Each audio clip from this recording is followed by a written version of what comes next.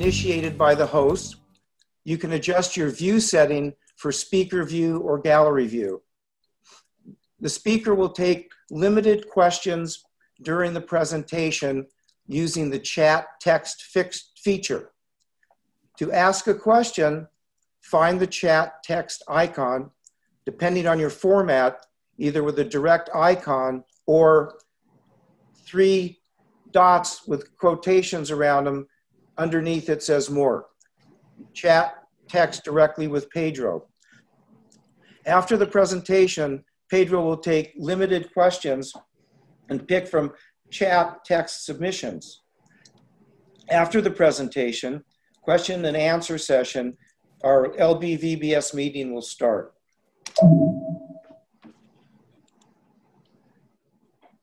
LBVBS will compile a list of email addresses for those of you who want to participate in future meetings. If you would like to receive an announcement of our future meetings, please email your name and email address to the blplantman at gmail.com, and in the reference line, put Zoom. Barry Landau will keep track of all of you. And thank you, Barry. I would like to thank Mr. Pedro Nahoum for his time and effort to make this Zoom presentation for us tonight. Mr. Nahoum is the CEO of Botanica Pop Brazil. He grew up on a farm growing native plants at an early age. He studied botany at the University of Sao Paulo and became a Bachelor of Ecology at UFRJ. He is a biodiversity management student to become a specialist by the National School of Tropical Botany. Pedro started his own germplasm bank in 1989, has been working on conservation and genetic improvement of native species in Brazil. For over 25 years, he has worked for conservation, cultivation, propagation of sun-tolerant bromeliads. He has a strong interest in the genus Ananas, pineapples, and other genera, as you will soon see. Pedro is an author, speaker, businessman, father, and a lot more. Let me welcome Mr. Pedro Nahoum. Okay, good evening. It's a big pleasure for me to be here. Hi, Bromeliad people.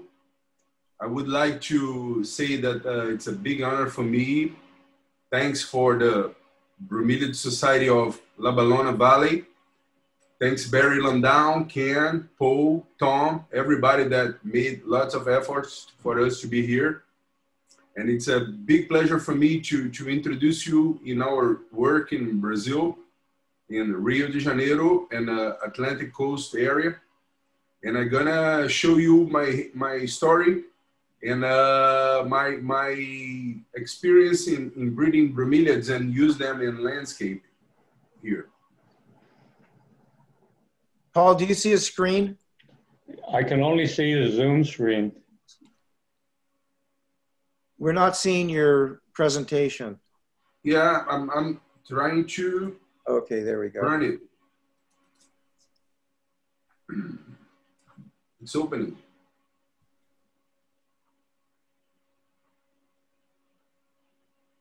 Just a minute.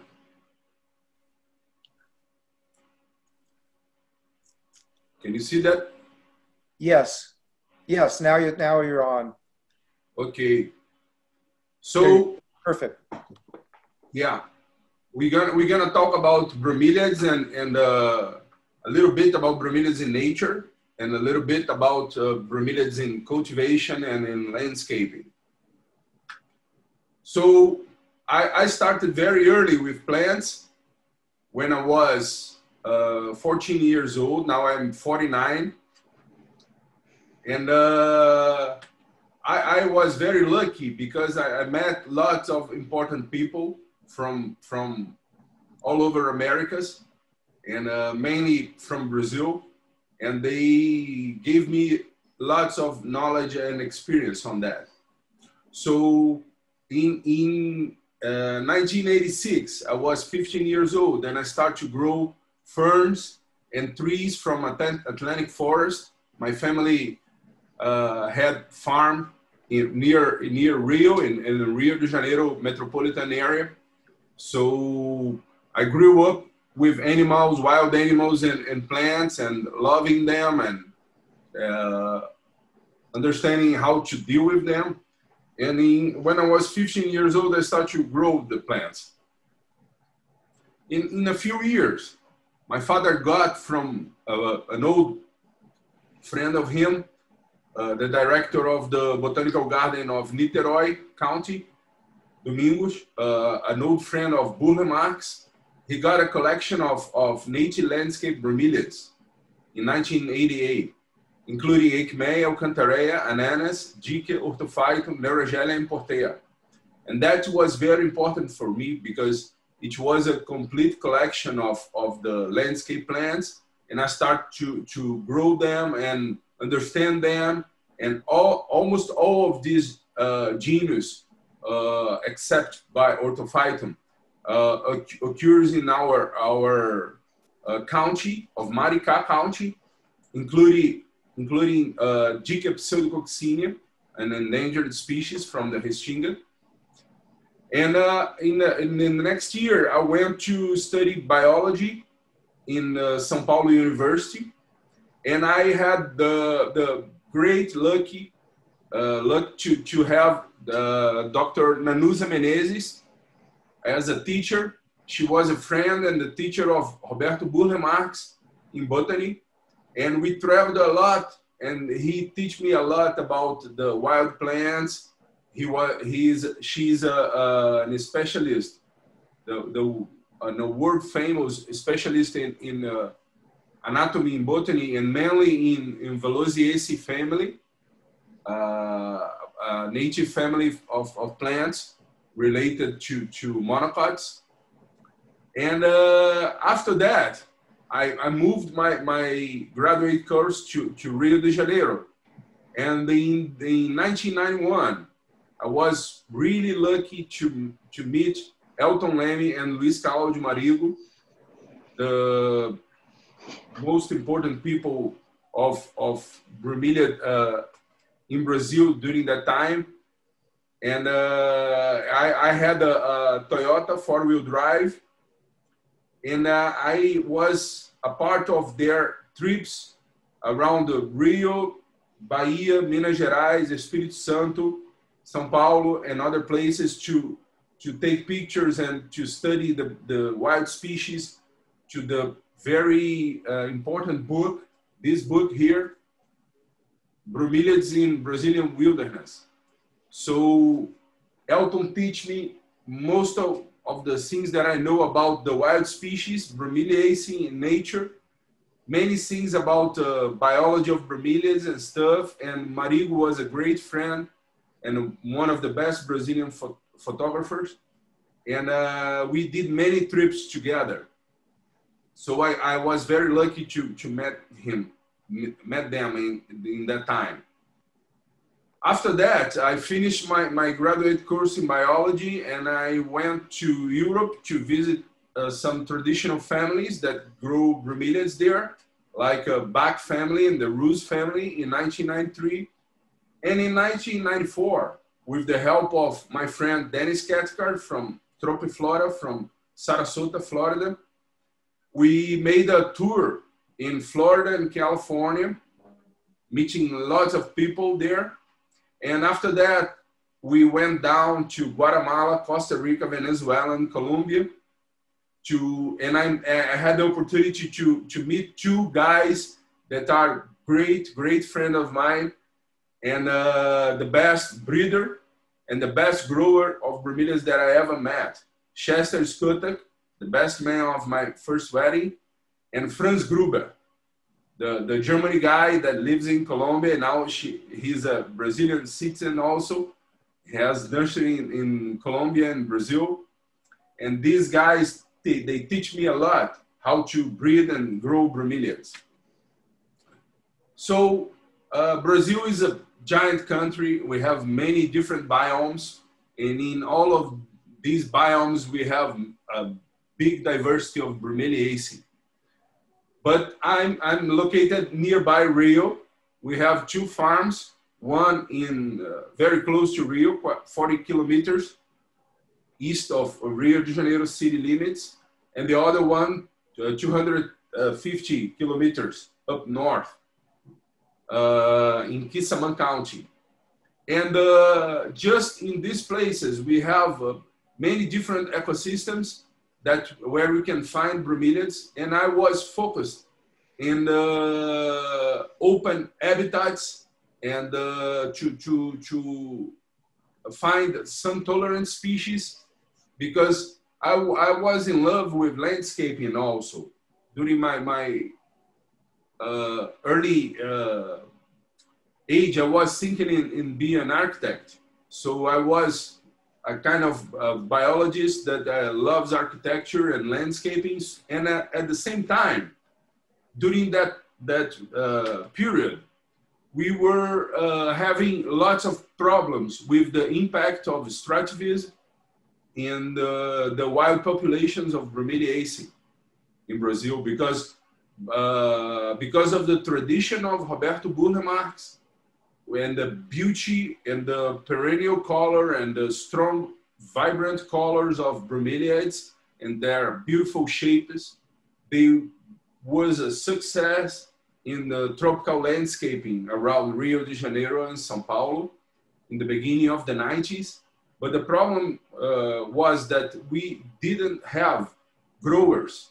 We have a few orchid growers that used to grow a little bit of blooming potted bromeliads like Guzmania, Vresian, and Eichmeias, some Nerogelia carolinae, but we didn't have growers of landscape variety, big sun tolerant species.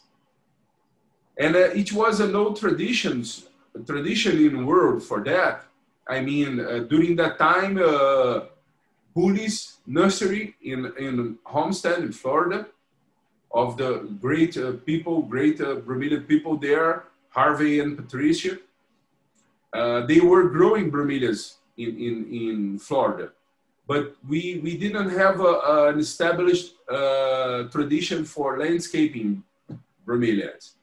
And we had a lot of impacts because some bad people, illegal people, went to the wild, to Inselberg Mountains, and to Restinga vegetation. We're gonna talk about ecosystems, but they went to that places, and they steal the wild plants to sell as landscaping plants. And I was worried about that because that was promoting a big impact in some wild populations of Brazilian bromeliads. And I was thinking and start to grow them, to offer cultivated plants, legalized plants to supply the market. And at the same time, we started the Brazilian Bromeliad Society with lots of efforts of Elton Leme and Roberto Menescal, a great guy, a great musician, and one of the most important bromeliad people ever, and the late Luis Felipe Carvalho, our first president that helped a lot to establish the Brazilian Bromeliad Society. And the Brazilian Bromeliad Society, I had the honor to be the first conservation biology director. It has the purpose of to promote the horticulture, bromeliad horticulture, but at the same time, the bromeliad conservation. And we did a lot to help the government with new laws about biodiversity protection. And at the same time, we introduced the bromeliads to nurserymen and growers. And in a few years, the most impacted species like Alcantarrhea imperialis and Eichmeia blanquetianas came from nurseries other than the wild. And now we can say that it's a small problem compared with other Brazilian plants that are suffering a lot from extractivism, mainly Chilensia genus. So in Brazil, we have many different biomes and vegetation. And we are focused in the open vegetation along the Atlantic coast, like this thin purple area of Restinga vegetation that it's called here coast ecosystem, mainly mangroves and Restinga. Mangroves on the boundary of fresh and ocean water, and Restinga in the sand nearby the seashore. And we're also searching for rupestral fields on the high altitudes of Minas Gerais, Bahia, and Goiás states. It's not well represented here because it's a part of the Cerrado vegetation in the cream color here. But the rupestral fields are a specific ecosystem, rocky ecosystem that we're gonna talk about. Another ecosystem very important for Bromeliads in landscaping in Brazil are the Inselbergs mountains. We're gonna talk about them. And Inselbergs, they came from the south up to the north. They are all over the world, but we have in Brazil the biggest concentration of Inselbergs on Earth. And another one very important here in orange is the Caatinga vegetation, the dry forest of the northeastern Brazil. So we have the first one, very important, where I have the farm that grow bromeliads on the sand, is the Restinga vegetation, a kind of open ecosystem found in sandy soil near to the coast, where we can find the very famous Neuragelia cruenta and other species that we're gonna see. The rupestral fields vegetation, mainly in Minas Gerais state, north of Rio. There are open ecosystems found in high altitude rock soils in Cerrado. We have big areas in Bahia also, like Chapada Diamantina National Park.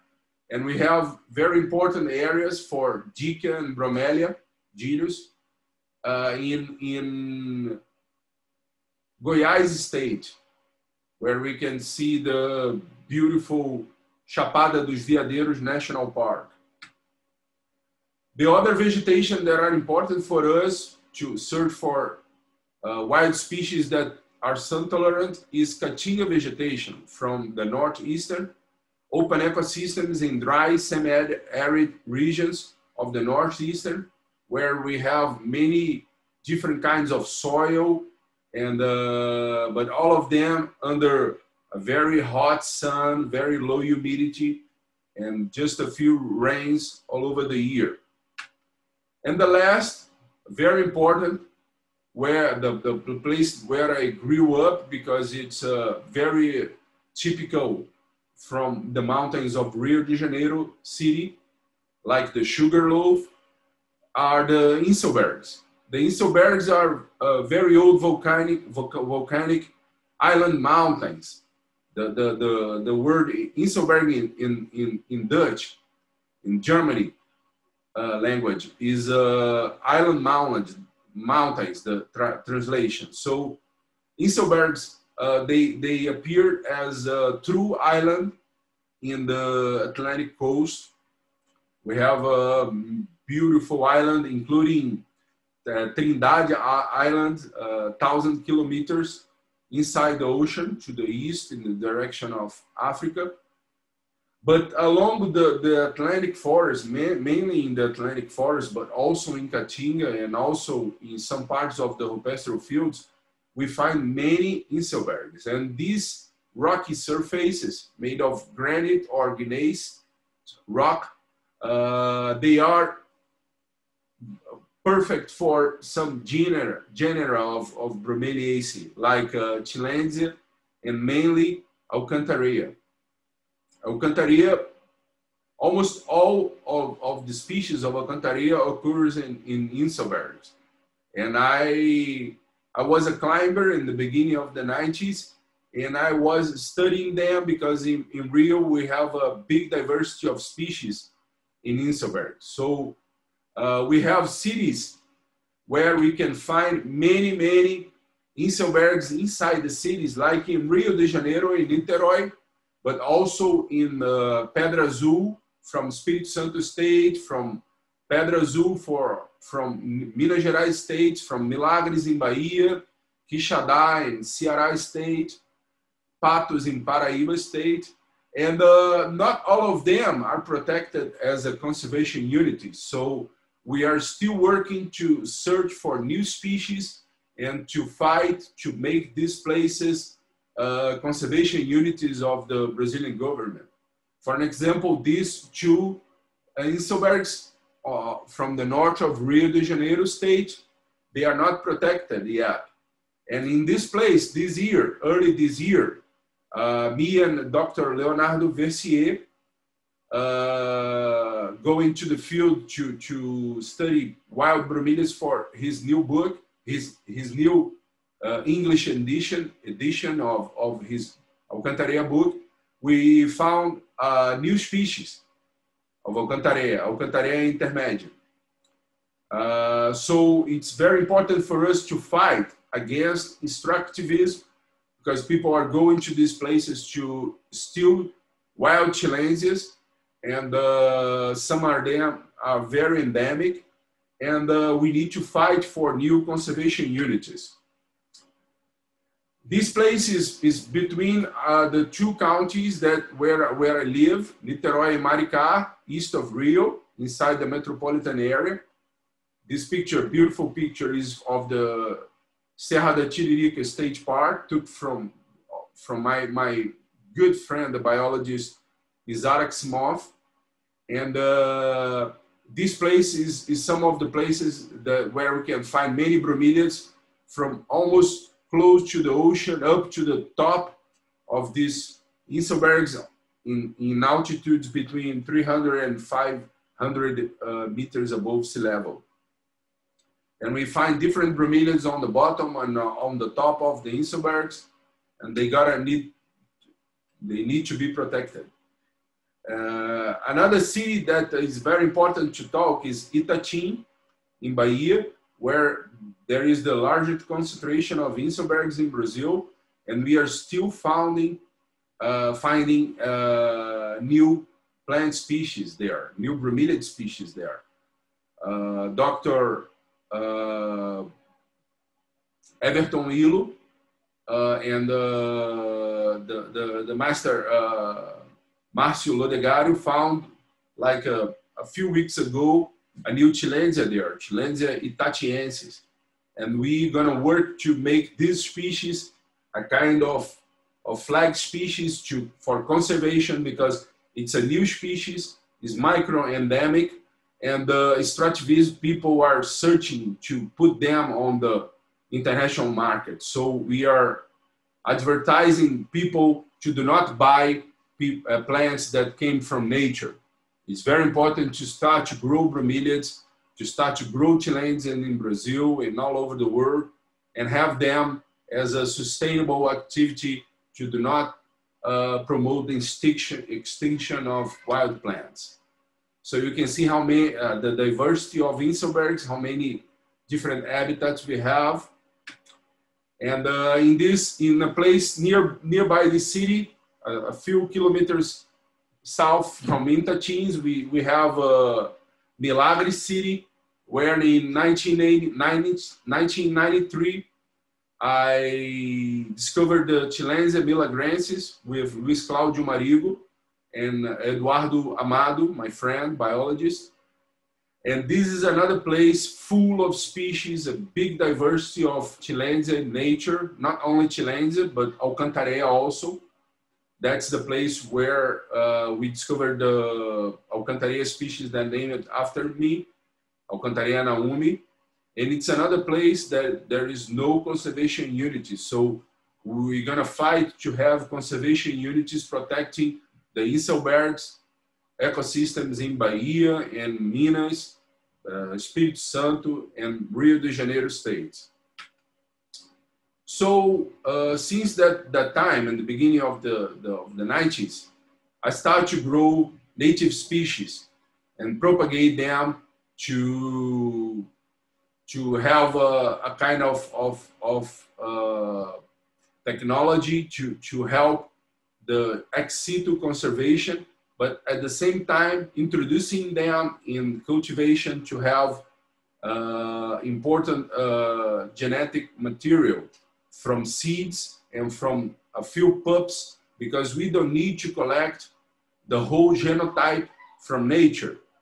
When you go to the nature, according to each country and each state laws of conservation, if you are always to collect seeds or collect plants, you don't need to take a genotype that natural selection took many decades to select of a plant that may be going to be very important to the species.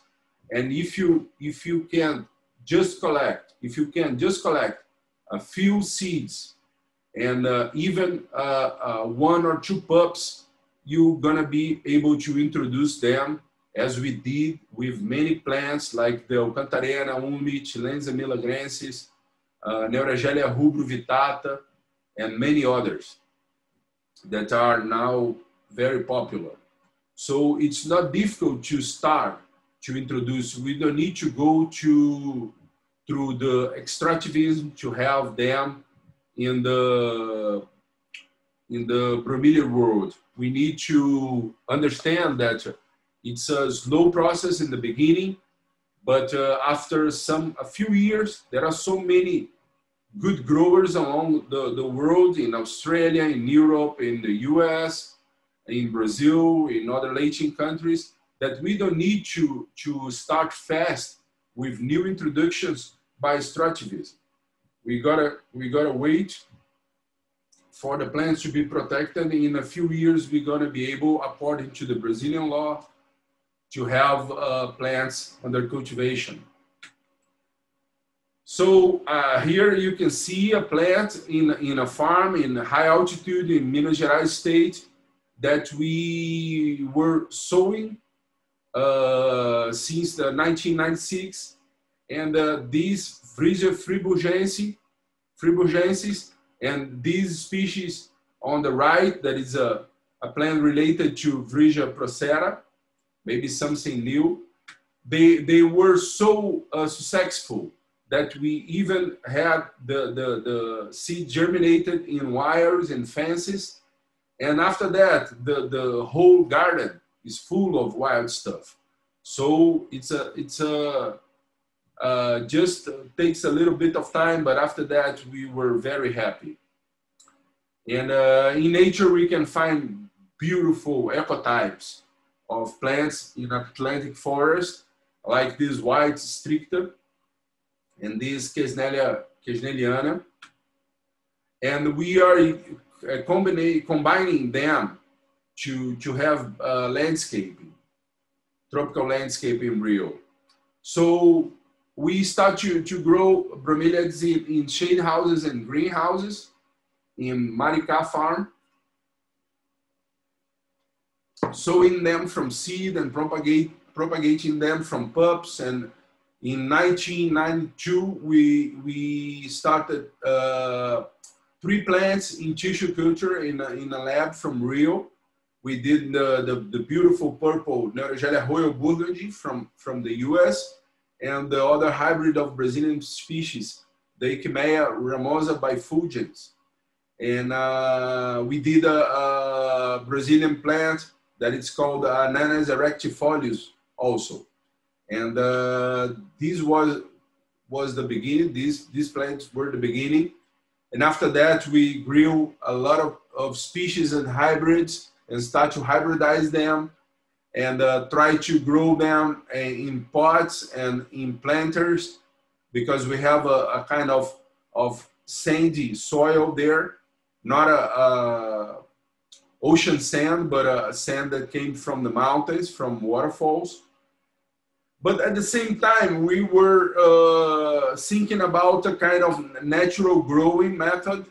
And since the beginning of the 90s up to 2009, we did shade houses and greenhouses cultivation. But after that, I found a piece of land, a beautiful place in Quissamã County, in Rio de Janeiro State. And I got a farm to grow pineapples and to grow wild bromeliads and native cacti and other plants like the African aloe genus. And we start to deal with that, and we were very successful. The region is beautiful. We have a national park, the National Park of Jurubatiba, the biggest Restinga area protected in Brazil, nearby, just a few kilometers of us. And there we find many different sandy regions of sandy ecosystems of the true Restinga, and the swamp areas of lagoons and swamps. And the place is called the Terraços Marinho Farm because it's an old area that like 1,000 years ago were the seafloor. So we have like a column of almost 15 meters of ocean sand that now are raised like 6 meters above sea level.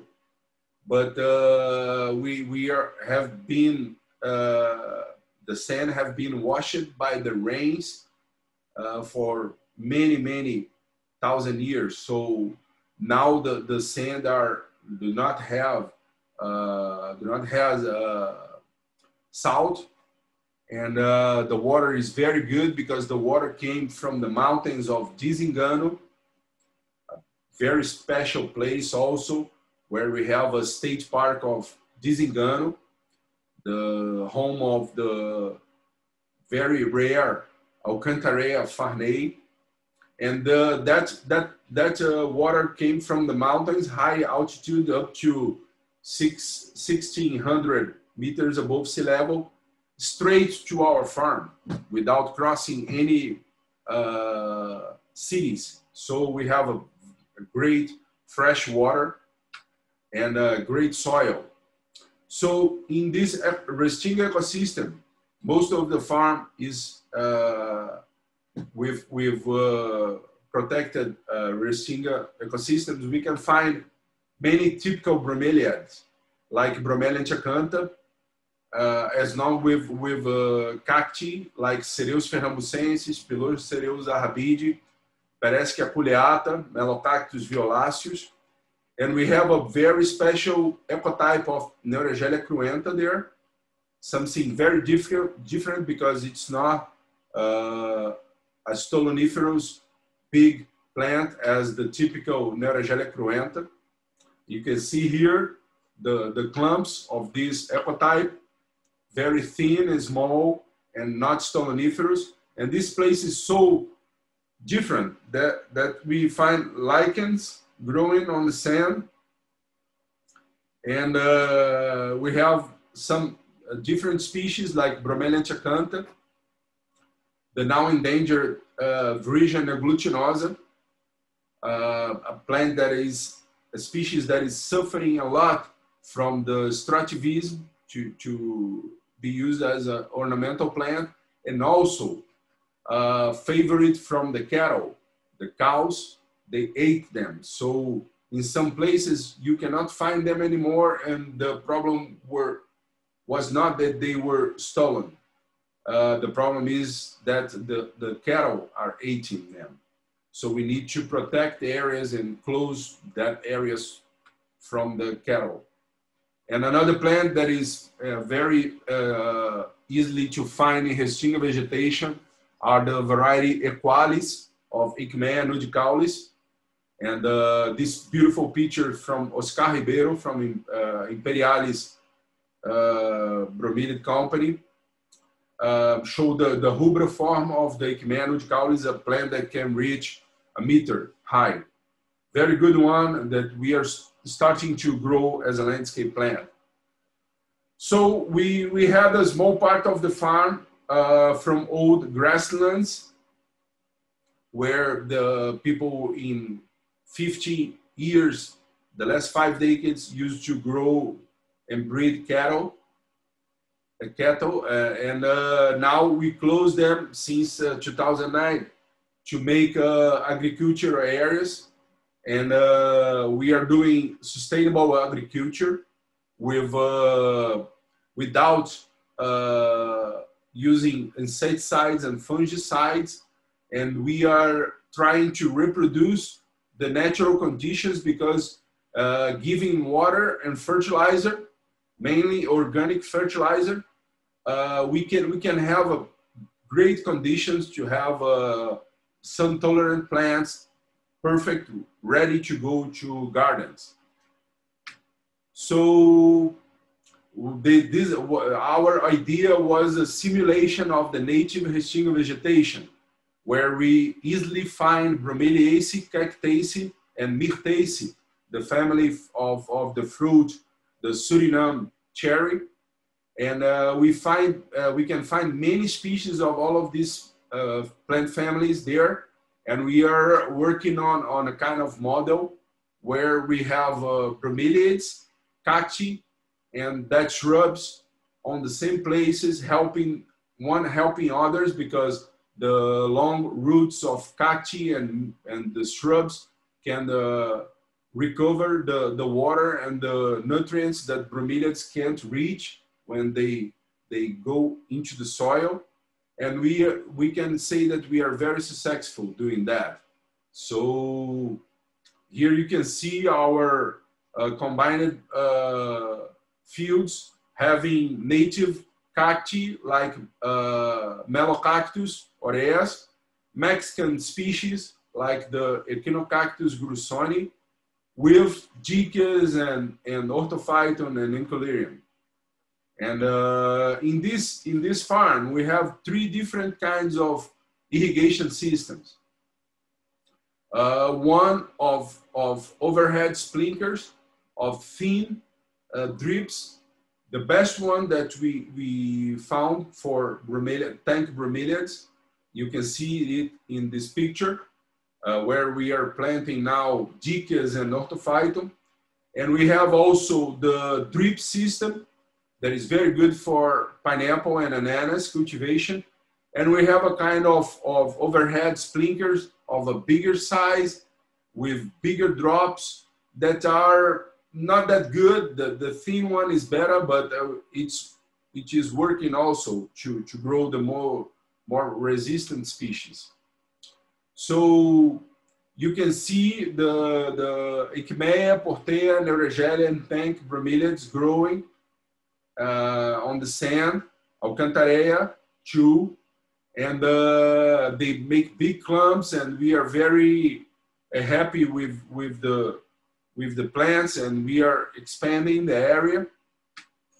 And it's very good because the plants are ready to go to the sun in the gardens, at the gardens. So 2 groups that we are working a lot to develop varieties and offer them to the market, plants that are now starting to be treated by extractivism also, because we are having world famous for the Dica and Orthophyton genera now. They are becoming popular because cacti and succulents, the succulent plants and xerophytes are becoming more popular all over the world. And the people that grow xerophytes are discovering there are huge Bromeliaceae as xerophytes, mainly Dica and Orthophyton. And these plants are starting to be treated by extractivism, by that illegal people that are stealing plants from nature. So we have now Dica estevesi, the species that is named after my friend, the big cactus schooler, Ed Stavis, a plant that is treated, very expensive in the internet, Dica marnila postoli, and even dicas from the high diversity of dicas in the south of Brazil, from Pampa biome, like this Chloristamina species. We have here what we call Jaguarundi, a variety of that, the Chloristamina Nahoum, and the Orthophytum. Here we have the Orthophytum glabrum, the white form, and we are very successful growing them.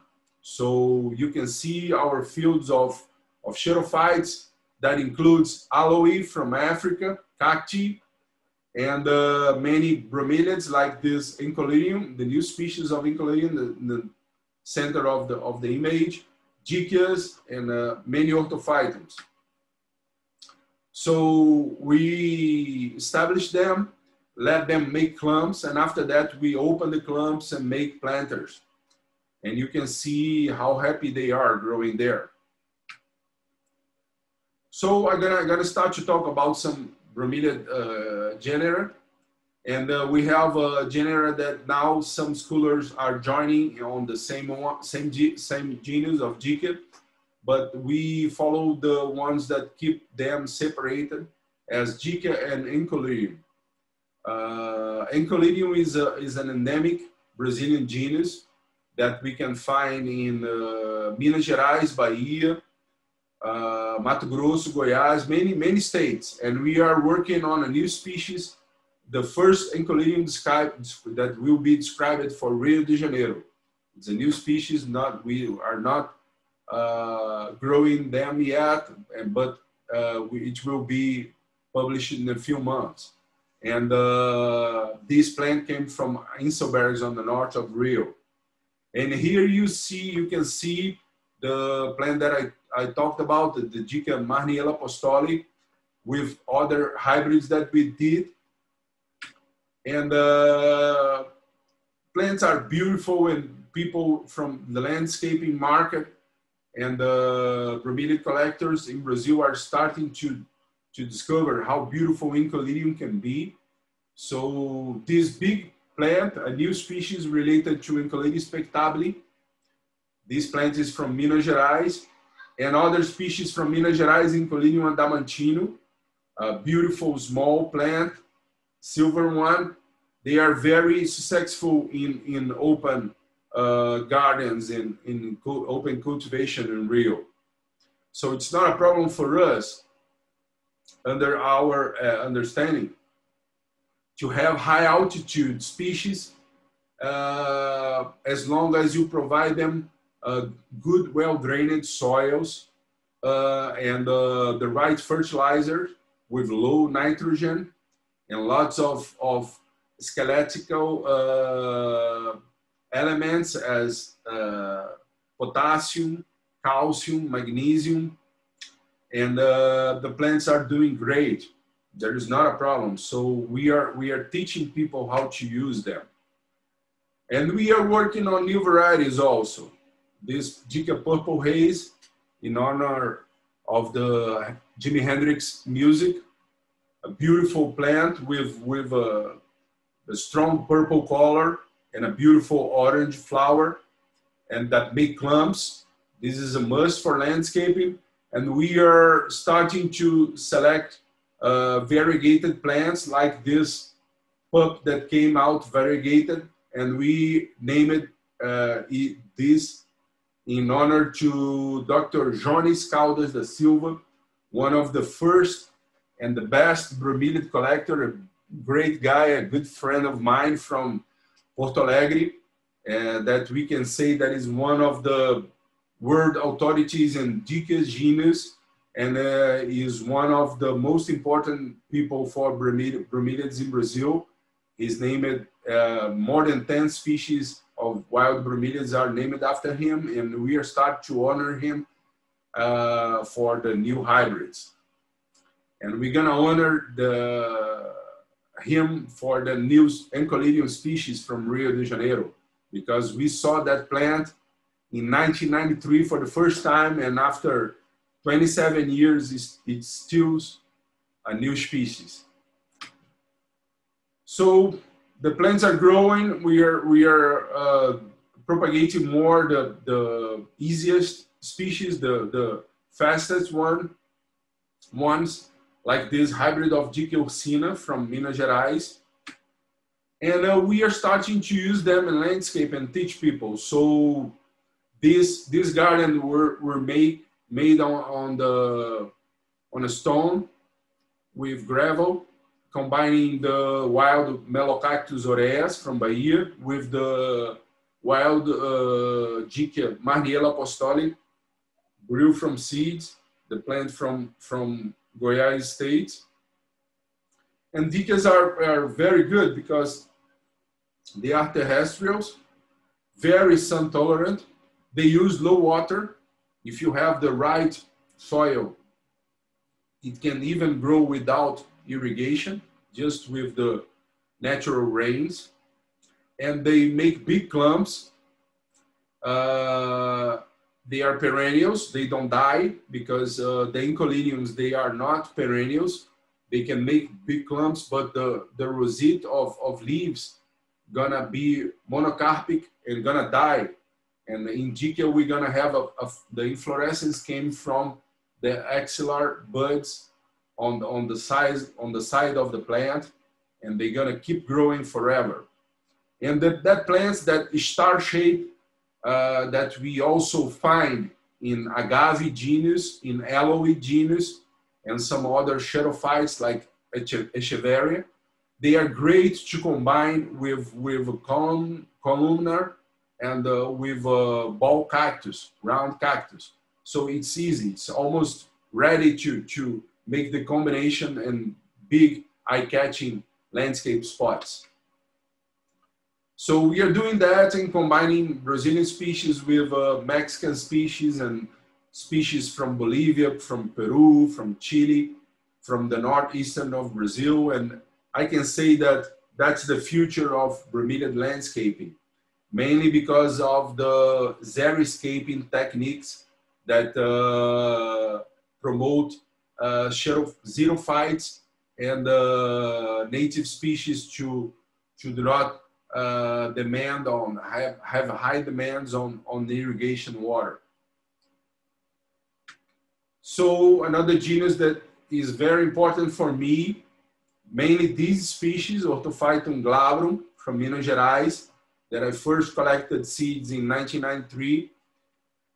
It's not found in Rio de Janeiro state, but we discovered that they are very, very suitable to restinga vegetation and low altitude conditions if you provide them drainage and the right nutrition.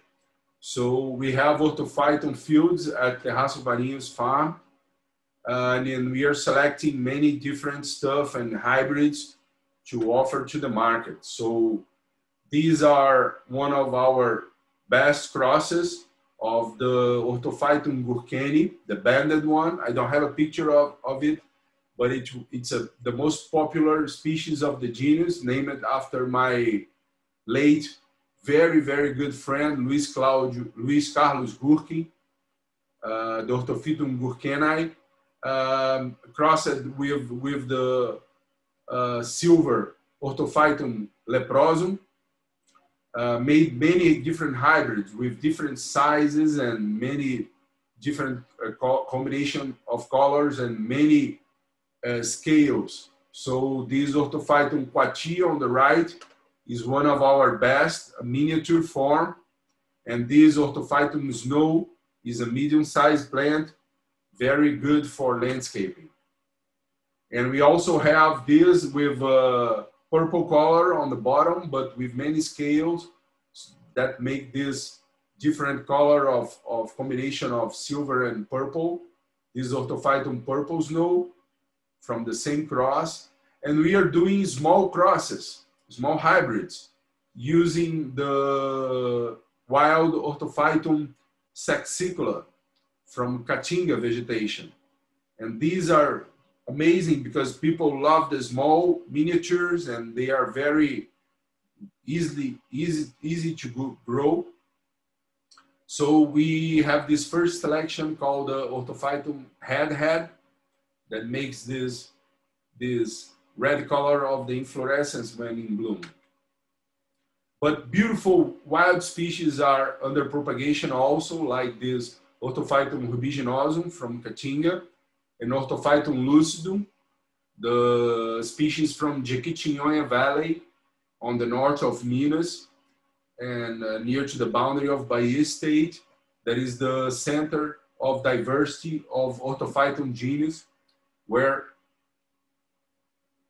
we discovered new species. This Orthophytum lucidum, I was lucky to be when we discovered them and discovered it. And I was with two very important guys for me, from American guys, US citizens, Harry Luther, the late Harry Luther, then Dr. David Benzing, the best bromeliad, biology of bromeliad scholar ever.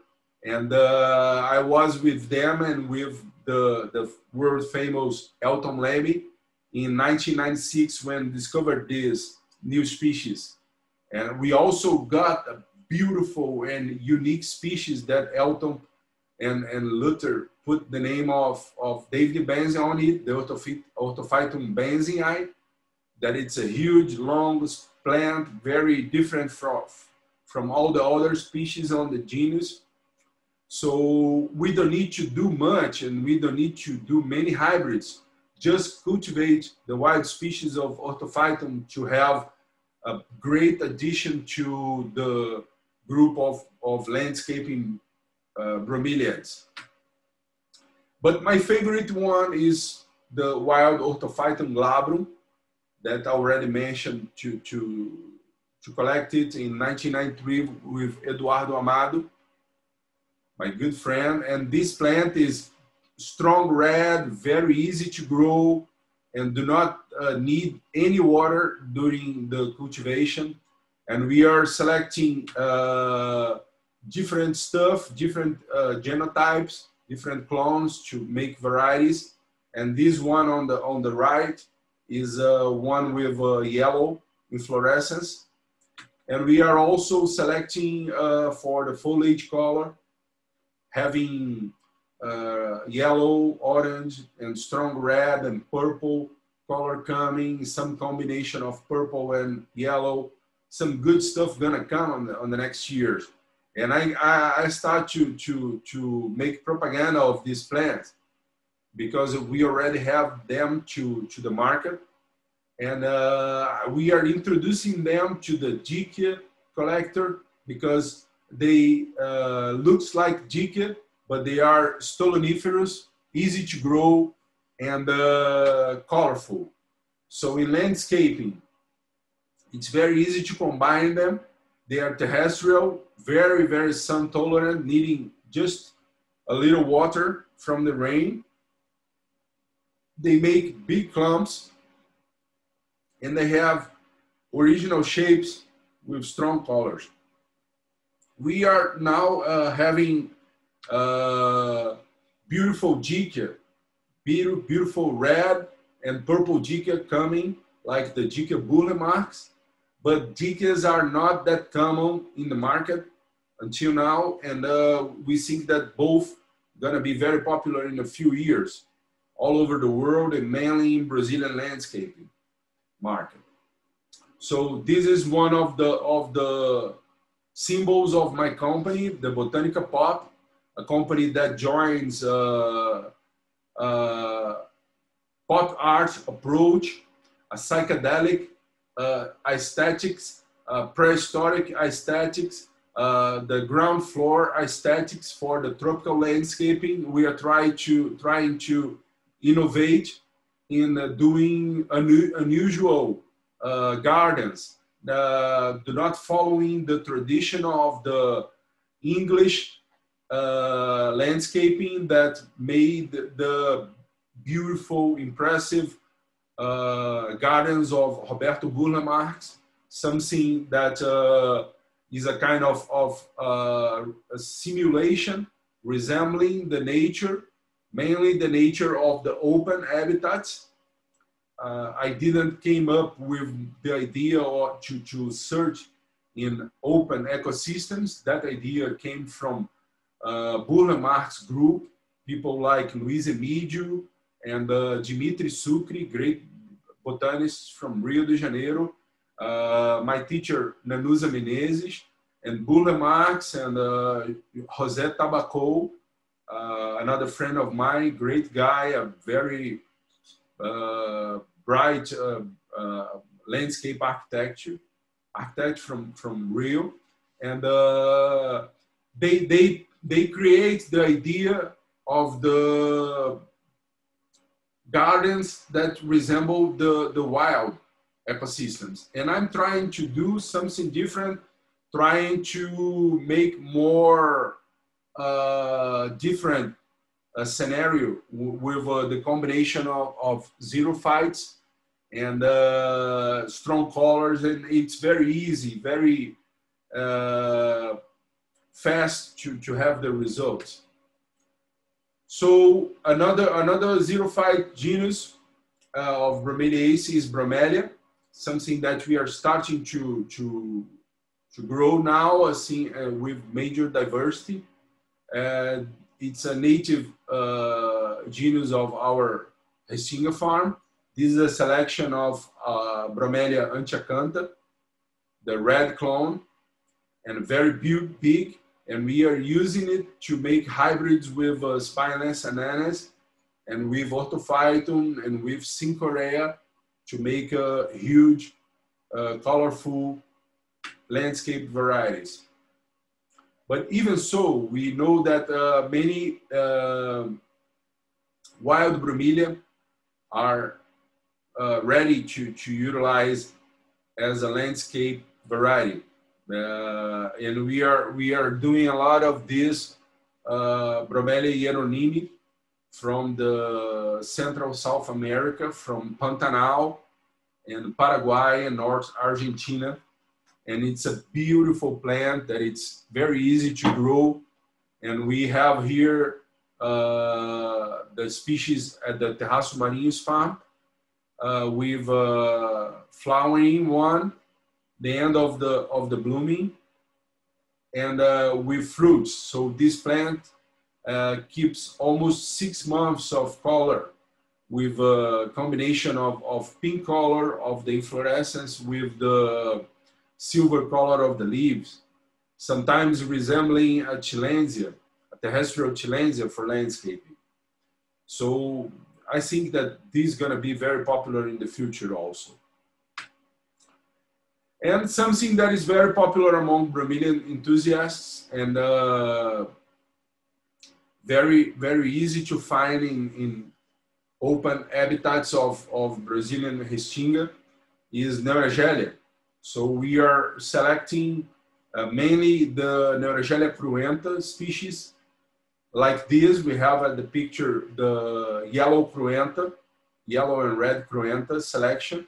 And on the left, we have the rubra, the red cruenta selection, very bright plant that we can find in our places. Rubra now is called the Neuragelia macaensis, a species that Elton did, and is just found inside the Jurubatiba National Park. So if you find plants that came from the wild, they're gonna be they're gonna come from the national park. So it's prohibited, and we need to avoid it, to avoid buying wild plants. We already have this plant under cultivation for many years.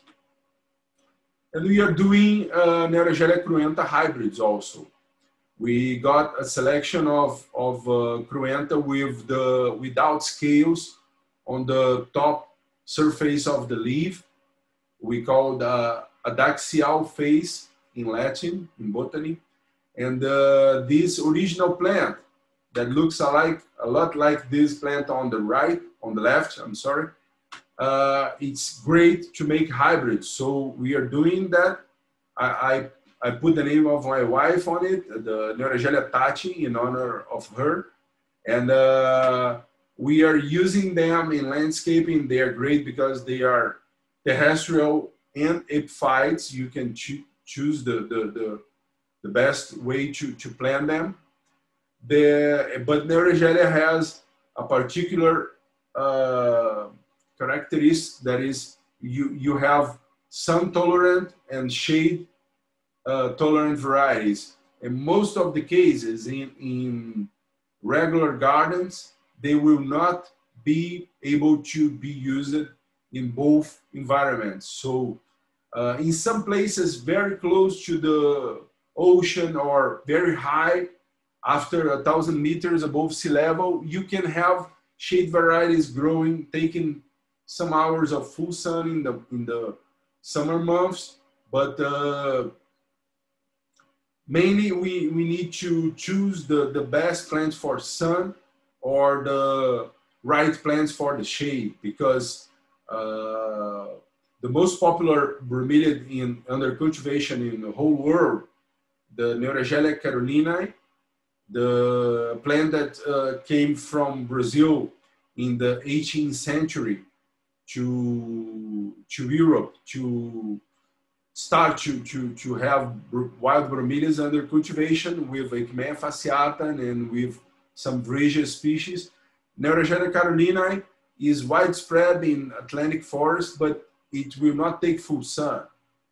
At the same time, the Neurogelia cruenta will be big and thin in the shade, so we need to choose the right hybrids and species for each environment. But almost all of them are big clump formers, and they used to have a color on the leaves, and the color will be almost always will be increased by the blooms.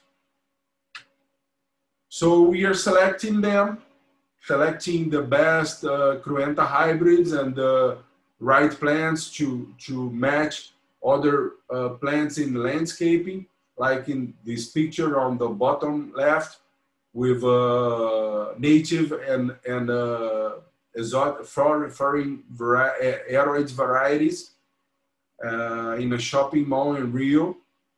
And on the top we have a hybrid between cruenta and carolinae, selected for the red bright color. And in the red, the picture shows another ecotype of Neurogelia cruenta, the ecotype from the west of Rio de Janeiro city. That is something close to Neurogelia Johannes from Angra dos Reis. So all of these plants are very good to hybridize.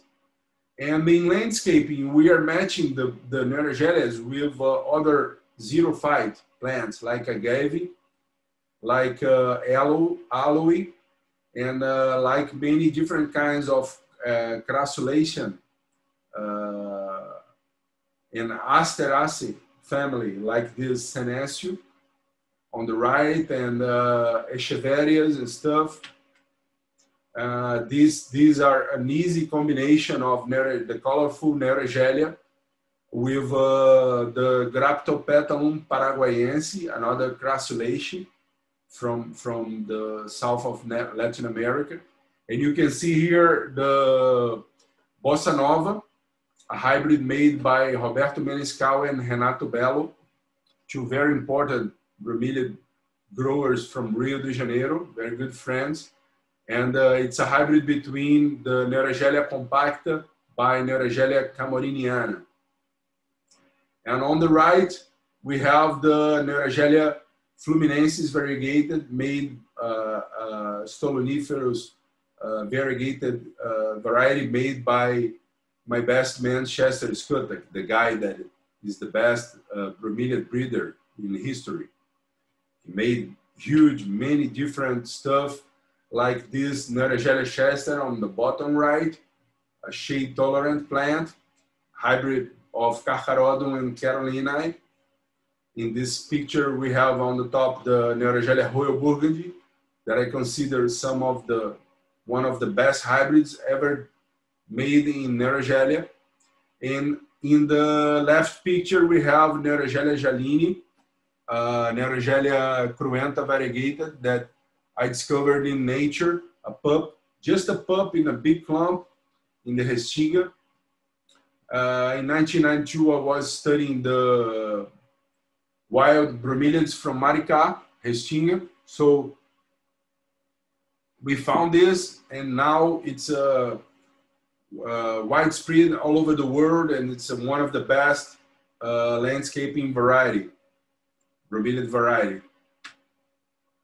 Another plant that it became very popular in the last years, and Chester is doing great hybrids, variegated hybrids, banded, is the native Neuragelia carcharodon, a rare species that lives on the top of the trees of Atlantic forest, mainly in the dry Atlantic forests near to the coast of Rio de Janeiro and Espírito Santo.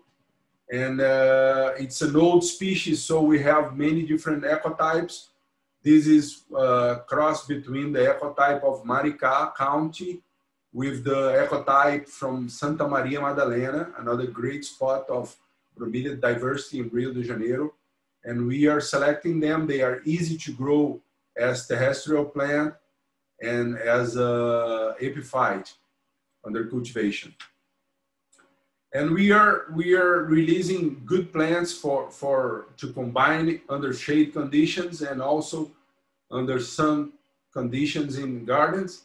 This plant on the right is very popular now. It's a Neuragelia pop, an exclusive hybrid of my company made when we pollinate the Neuragelia fireball with pollen from Neuragelia cruenta rubra, now Neuragelia macaensis, and make big, huge, colorful clumps, and are suitable for garden beds and pots and trees, high altitude, near to the ocean, very versatile plant.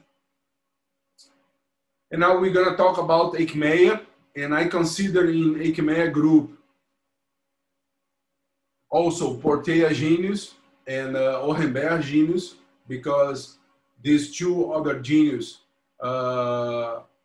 they cross with Echimeia and they have almost the same size and patterns and are great plants for the sun in landscaping. And Echimeias and Porteas and Orenbergas, they are very good because they can be used as terrestrials and epiphytes. They take full sun. They make big clumps with strong colors and big size and many times big blooms also. So this plant, the Echimeia ampla from Bahia, is a plant that we have now a problem like other big bromeliads from Bahia because of destructivism for landscape use. So we are promoting the nursery growing of Echimeia ampla with also with Orenbergia castellanosi, Orenbergia litoralis, and Alcantaria Nahoum. But Echimeia ampla, it's not easy to grow because we have kind of fungus disease in Rio de Janeiro, humid climate. So we are selecting from seeds the best adapted plants. And we are making hybrids also. Now we have this plant in landscaping, like in this picture in Búzios, nearby Rio. And we already crossed that ampla with this selection that is very popular in the United States because Chester got this number 9 clone of Echimeia blanquetiana rubra many years ago, and now many people are growing them. And this is a great plant for landscaping also because of the color of the leaves. And we know that as closer to the seashore, to the ocean, if you use low nitrogen fertilizer and you give a lot of potassium and calcium and magnesium and other micronutrients, the plants develop a beautiful, huge red to orange color. And we are using them combined with other plants in landscaping. And we are also making hybrids, as I told, This is the Echimeia David Blue, a hybrid of Echimeia blanquetiana by Echimeia ampla. In fact, the Echimeia ampla is the mother plant. The blanquetiana number 9 gave the pollen. And I put the name of my dear late friend, Davi Azulay, a great plant collector also, a great guy with wonderful ideas that helped a lot us to develop the Botanica pot concept. And this plant is starting to be released to the market in Rio. But we also grow native stuff of Porteas, like this Portea petropolitana, a plant that we can find in Atlantic forest as epiphyte, and also as a rupestral lithophytic species in inselbergs, like in sugarloaf, and also used to be frequent, not anymore, unfortunately, but used to be frequent in the Restinga vegetation also. It's something that is ready to the market with strong red foliage and this beautiful combination of purple and light red color of the inflorescence. And these Porteas are great to cross with the big Echimeia, like Echimeia blanquetiana and Echimeia aquilega, to make Portmeia hybrids, like this plant on the right. So you can see some hybrids. This is another Echimeia move forward by Echimeia ampla on the right, on the left. On the right, we have Echimeia aquilega by Echimeia shantini that made an easy plant for landscaping that we are growing. And we are keeping them in this Echimeia fields at Terraço Marinhos Farm. Another group that I love, one of my favorite genus, is Alcantaria. Alcantaria is a genus that we can find in Inselberg and a few species in rupestral fields. And in the picture, we have Alcantaria Roberto Kautsky, that Elton Lamy named after our great friend, the late Roberto Kautsky from Espírito Santo, maybe the most important Brazilian bromeliad collector, a guy that worked with not only with bromeliads and orchids, but with many different plants and animals. He already has over 90 species named after him. And I was very lucky to make many trips with Kautskis to the fields of Espírito Santo, where we find a huge biodiversity of epiphytes along the mountains and inselbergs of Atlantic forest. So, Alcantaria are giant spineless bromeliads native from Brazilian Atlantic forest, rupestral fields and caatinga vegetation. And the big species of Alcantaria are monocarpic. They die after blooming, many times making small grass pups in the early stage, but they do not develop the big pup from inside the rosette. The big species like Alcantaria imperialis and Alcantaria australiana, the one from the picture. So you can see plant that already died, but still with a beautiful shape, a beautiful form for the landscaping. But it's gonna die, so it needs to be replaced.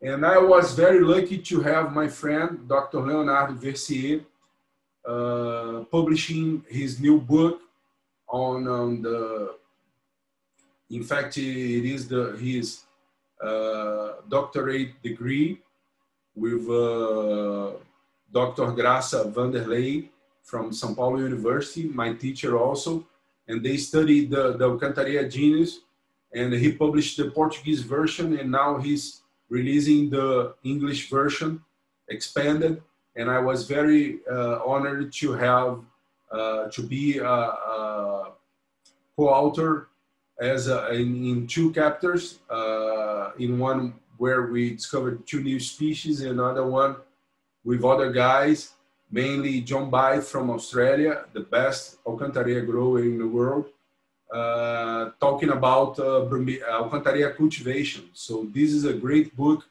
for people that love landscaping bromeliads, because it's go over the most important genus for landscaping with bromeliads. And you can see how high that Alcantarilla Robert Kautsky reached, with a big stem over 1 meter high. It's higher than Leo. And we now are releasing 2 new species. One of it, the Alcantarilla intermedia, came from these Inselbergs on the north of Rio de Janeiro state, a place that is not protected as a conservation unit. So we are working on it, proving how diversified the ecosystem is, how important it is to make some kind of conservation unit on it, because you can see almost all the forests were destroyed to rise cattle farms.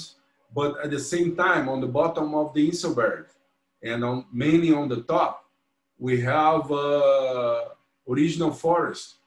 So we need to protect it from the cattle, from the fire, from the people that gonna cut it to make a new grassland. And in this place, we find 2 Alcantarilla species, the new Alcantarilla intermedia that we're gonna see, and the Alcantarilla australiana, Brazilian species that were described by Dr. Leonardo Vessier from material from Australia.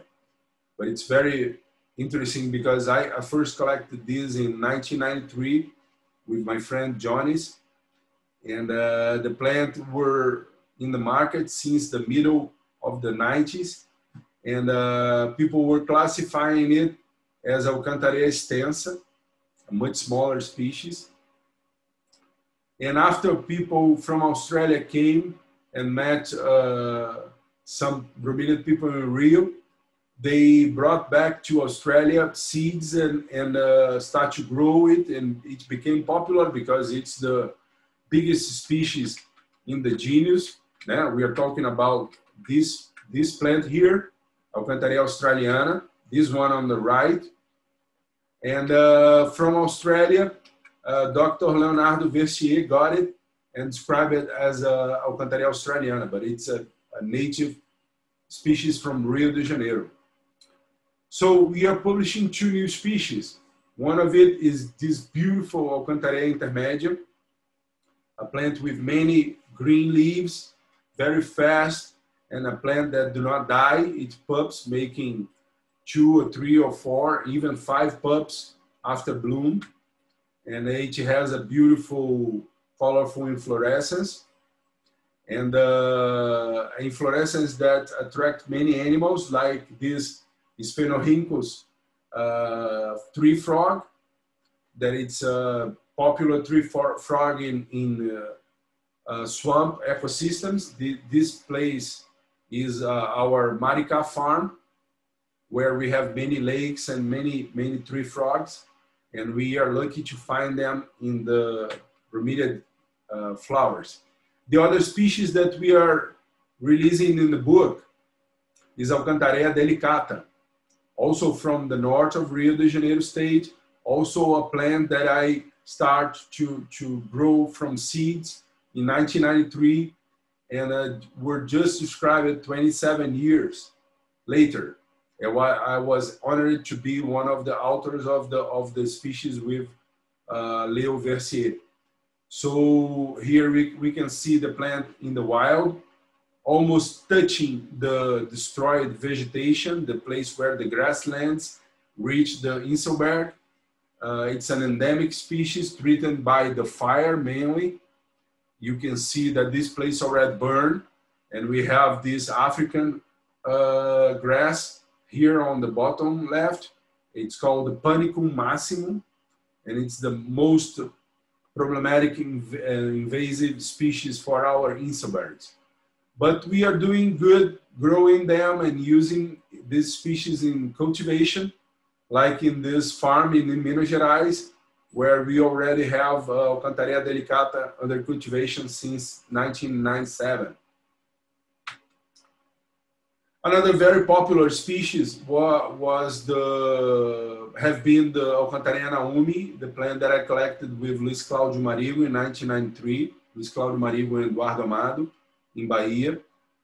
A threatened species that people are collecting to sell very cheap and very ugly with broken leaves along the roads in Bahia to the landscaping market, but easy to grow and very fast and beautiful bloomer that we are growing for landscaping in Rio. So we are releasing new stuff. This is a must. Alcantaria Roberto Cautici that I already showed.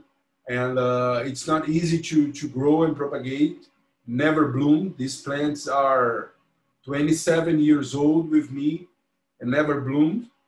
But we are working to make grass pups on the stem and gonna self-seed all of the Alcantarias. They are easy to self-pollinate.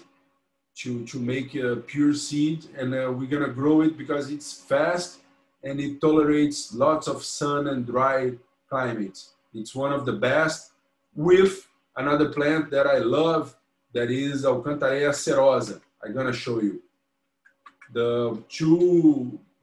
My two favorite species with Alcantaria Nahoum, with beautiful flower, are Alcantaria cerosa and Alcantaria Roberto Cautici. So we are selecting stuff, making hybrids of Alcantaria also.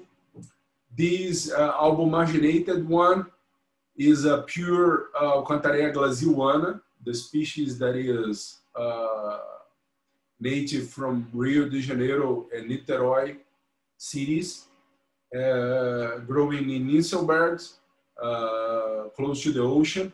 And I was very lucky because I collected seeds in Maricá in 1992, and in 1995 we discovered this perfectly albumarginated seedling that we grew up. Now we are propagating, and I put the name of my grandmother Emilia on it, so it has a perfect white variegation and it's easy to grow, very fast, beautiful plant. So we are doing hybrids, and one of it is Alcantaria Nahoum on the left, and another one is on the right, is a plant that we are naming a hybrid of Alcantaria Nahoum by Alcantaria delicata, that you can see here with Dr. Leonardo Versier, that we're gonna name Frenchie in honor to the pioneer of bromeliad collection in California. I promised my friend Barry Landau, the guy that made possible for us to have this presentation, to honor his teacher of bromeliad growing. And I think that this Alcantaria Frenchie gonna be maybe the highest bromelia hybrid ever done. And it's a beautiful plant, and it's nice because it's big, but it's making pups, and it's blooming for the first time in Kissamã farm.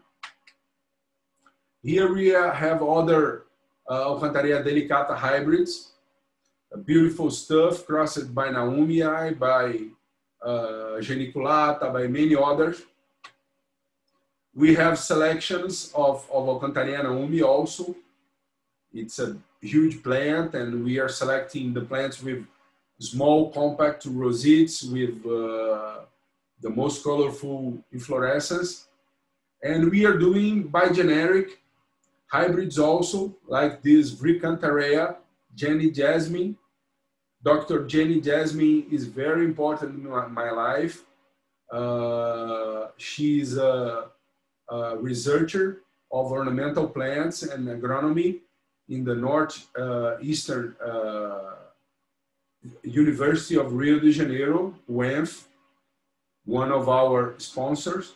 And we honored her with this hybrid because it's one of the prettiest hybrids that we already made. And it's a very curious plant because it's a hybrid of the very small Virigia rhodgasiana from Paraty region,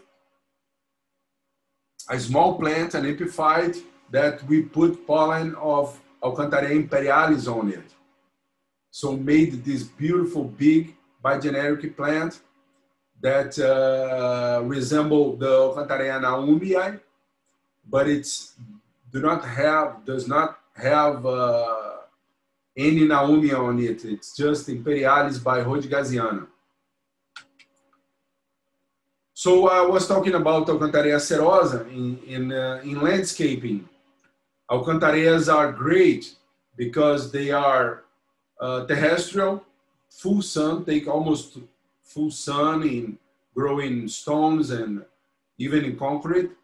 And they can be big clump formers like Alcantaria intermedia, Alcantaria glasiuana, Alcantaria laumia, or monocarpic like the biggest ones. As I already mentioned, the Alcantaria imperialis and Alcantaria australiana. And in landscaping, Alcantaria has strong colors, including white and silver colors from scales and wax, like this Alcantaria serosa, that is my favorite, that became white in landscaping. And we are using, combined with other bromeliads, other plants like these aeroids, and people love them. So now we are trying to diversify and not just use Alcantaria imperialis in landscaping. And serosa is our first choice because we already grew them a lot from seed. We started to grow them in 1993.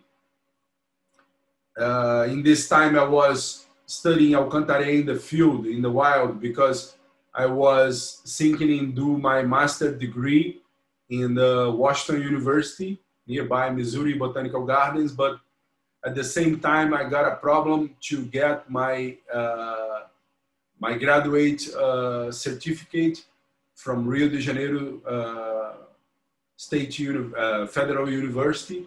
My certificate just came in 1998 because of my first period in São Paulo University. So I didn't went to the US to do my master's degree, but I studied the Alcantarias a lot.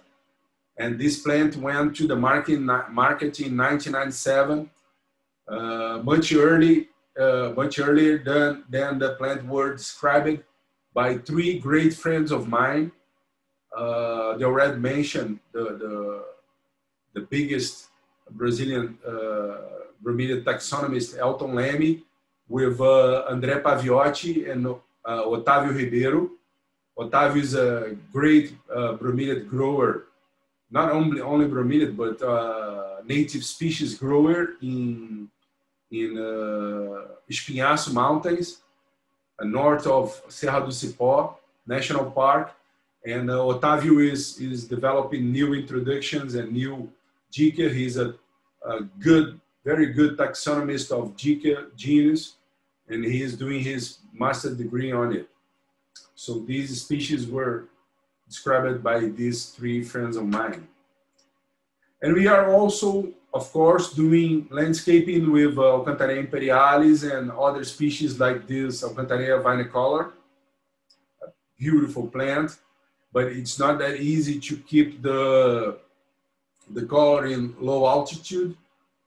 Alcantaria imperialis, it's easier. We have plants, red plants that keep the color on or near to the sea level, but not vinicolor.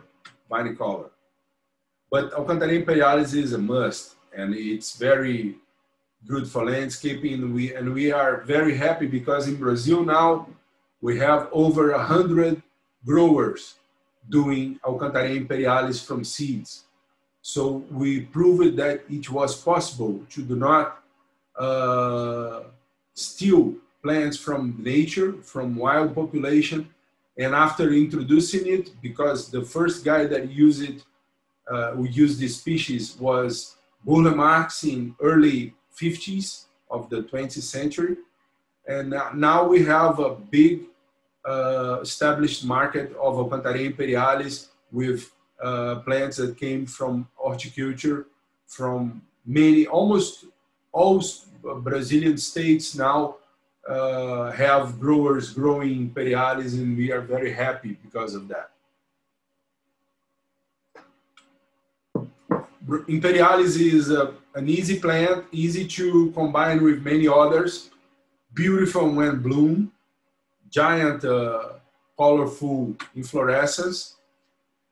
And now we're going to start to talk about my favorite genus, ananas, the pineapple genus, a group of bromeliads that are the most popular ones because of the pineapple, the third tropical fruit in the world market, and a group that we have a very important human history, because we have 3 wild plants in the genus,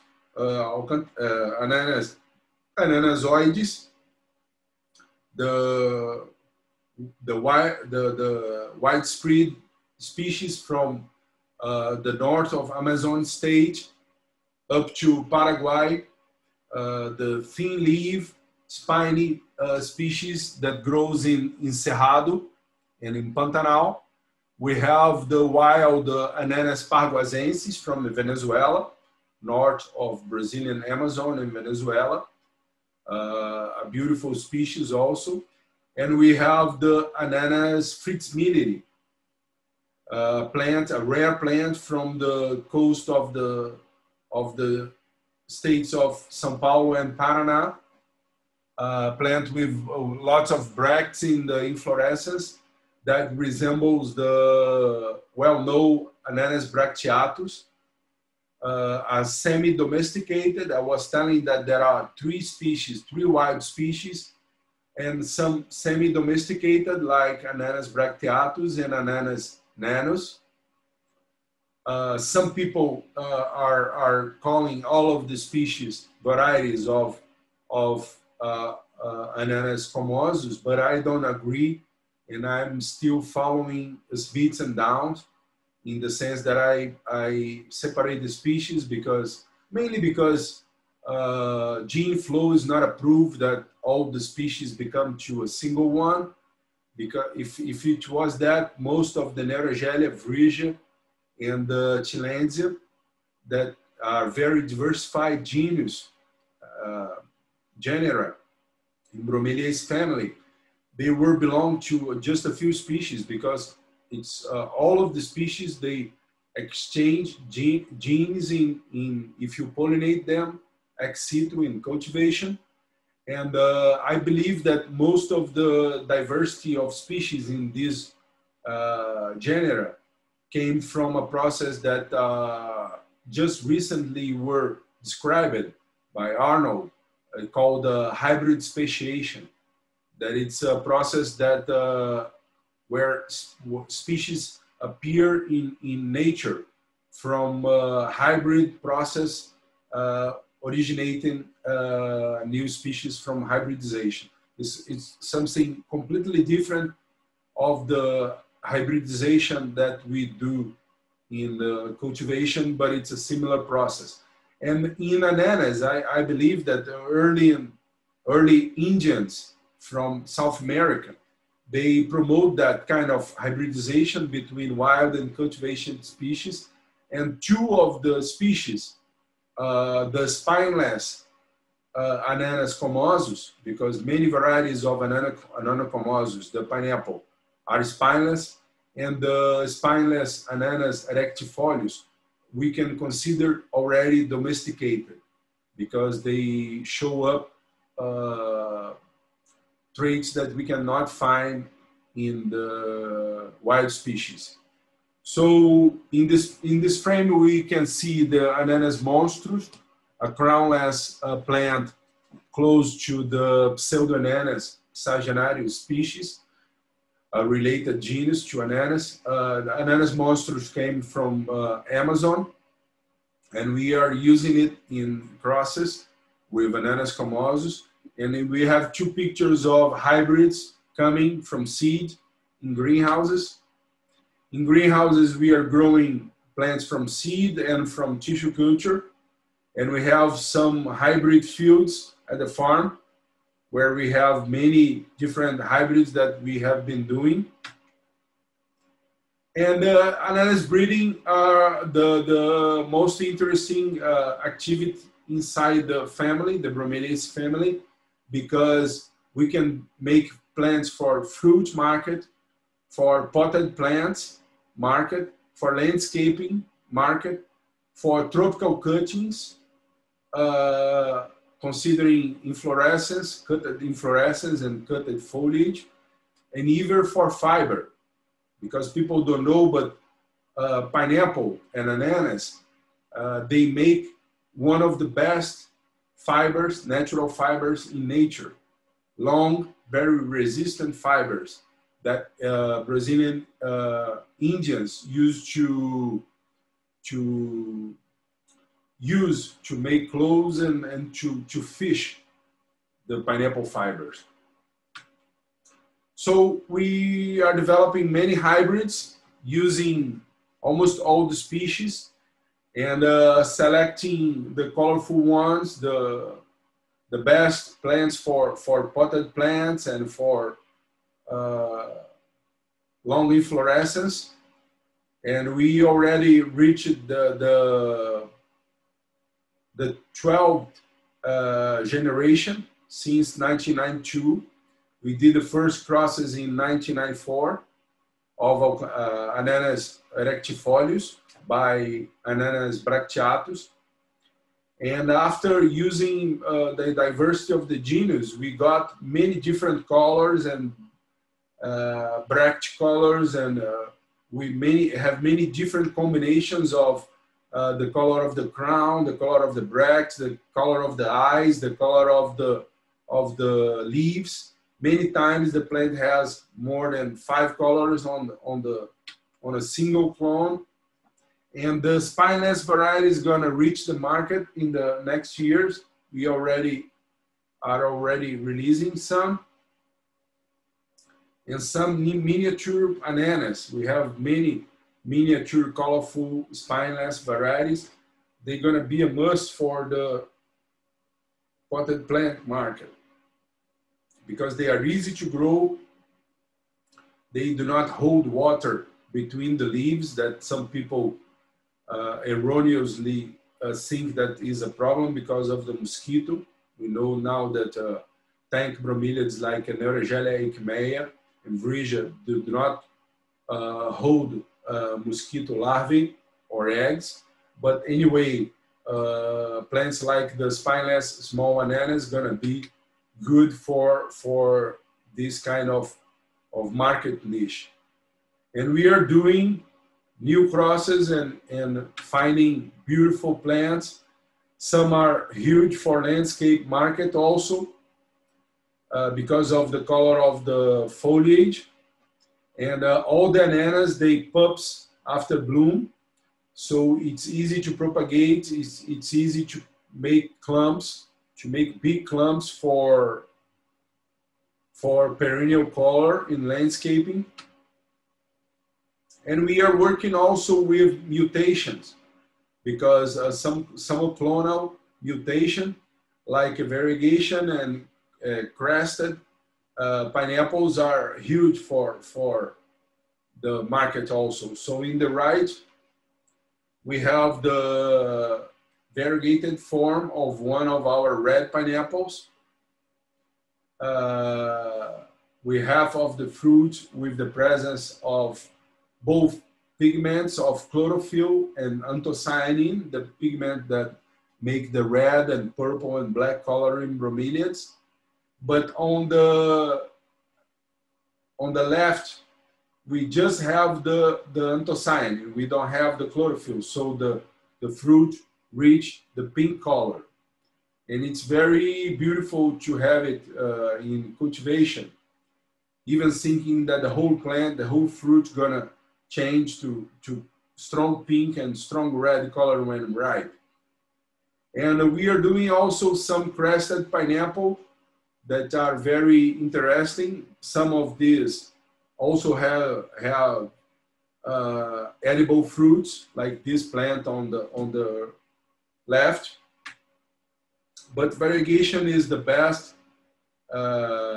trait for the new ornamental varieties. So we have it in landscape plants and blooming potted plants, like this on the left. And we also have it in big plants for landscaping with edible fruits, like this on the right, with this spot of the presence of the chlorophyll also, like the other one. This is different to this. This black spot has both pigments also. This is a plant that is ready to be released. I named the Ananas Elton in honor of Elton Lemmy, my master, a guy that put my name on 2 plants, 2 wild species, because I have also the Cornelia Nahoum from Roraima Mountains, a plant that I collected with my brother Felipe and Luis Claudio Marigo in 1994. And Elton named after me. I was very honored because Cornelia is a genus that you cannot find in cultivation. Came from 3,000 meters above sea level in the tepuis of Venezuela. And Elton named it after me. And I was promising to make a beautiful hybrid named after him. So this is a hybrid of the regular Ananas commosus pineapple, variegated one with these beautiful bracts and a beautiful color. The plant on the right is the same one with almost ripe fruit, but the stable variegation we found on the plant on the left. So you can see the same plant. When we selected the stable variegation, this pulp on the bottom of the fruit were selected to make this plant on the left. And it shows up how slow is the process. So that's something that Chester is the best guy in the world to do it. He's doing that with Neurogelia. Sometimes you get an almost white plant, but forcing it to pup, you can get the perfect variegation. Talking about the medium picta variegation or the albumagination. And in this picture, we can see on the back a mixed variegation, 3 white pups, and the perfect one that we took to name Elton after it. So pineapple bananas are originating beautiful landscaping varieties, spineless one with lots of flower or color in the flower or in the foliage. And we are working hard since the middle of the 90s with the red pineapple gene pool to get red pineapples for the fruit market, plants with unique tastes and smells, and the anthocyanin pigment.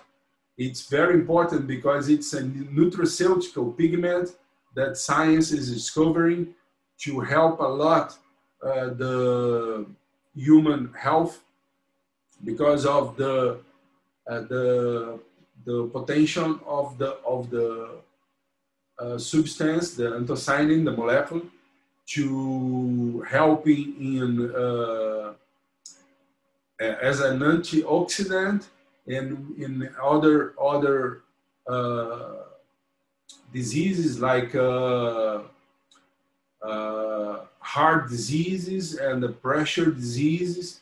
And bromeliads also have pineapple, including the bromelain enzyme, that it's a very important digestive enzyme, very good for our health. And we have a third substance, third molecule that are very good inside pineapple, that gonna keep pineapple as a superfood for the future.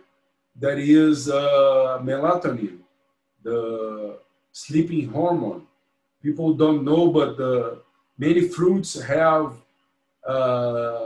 melatonin inside, including apples and oranges, and mainly pineapple. So it's very good to eat these fruits before you go to the bed, because it help the digestion and help to sleep well. So these red pineapple gene bank are under develop, and we have many black and unique hybrids coming, and we already developed an original exclusive trademark called Puan. That is a native word from the Tupi-Guarani Indians from Brazil that means round. And we use this word to create our trademark for red pineapples with this draw of the cutted pineapple that resembles the sun. And we have it as a trademark for the red pineapple of Rio de Janeiro, because people don't know, but the pineapple really came, the pineapple was domesticated by many Indian people at the same time, 1,000 years ago. And we have the Ananas bracteatus in Rio de Janeiro, and we used to have wild pineapples there also, before the great destruction of the Atlantic forest. So we have in this Quissamã County, where we have the Terraço Marinhos farm, we have one of the best terroir, the best condition of soil and climates in the world for pineapples, where we can grow them without using fungicides and insecticides, with a great sugar content, low acidity, and we're gonna promote them a lot for the world market in the next years. This is one of the varieties of red pineapple that we are doing. You can see the flesh. We are searching for the red flesh, but now we just have strong yellow and strong orange flesh colors. But they are very juicy, and we have a unique aroma that came from the edible skin, edible red skin. And we are working to develop new recipes of sweets and new dishes of food, combining them with chicken and fish and salads. Because if you cut the old bract, the old dried bract, the skin are perfectly edible and has a tasteful flavor. But we are working also with the regular pineapples, not colorful ones, selecting for the best taste, including MD2 hybrids. MD2 is the most popular variety in the world right now. It was developed in the 70s in Hawaii by Del Monte and Dole companies. And now we are in the 5th generation of MD2 hybrids. So we have very different stuff coming, plants that are beautiful, because we know that pineapple is called the king of fruits because of the crown, but also because of its unique shape It's a unique position in the tropical world.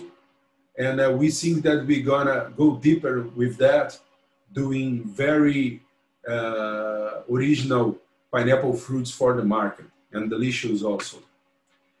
And we are also working, growing to the market and using in our breeding programs the newest Brazilian disease-resistant varieties, like this, the IAC Fantástico, developed by the very traditional Agronomic Institute of Campinas from São Paulo State.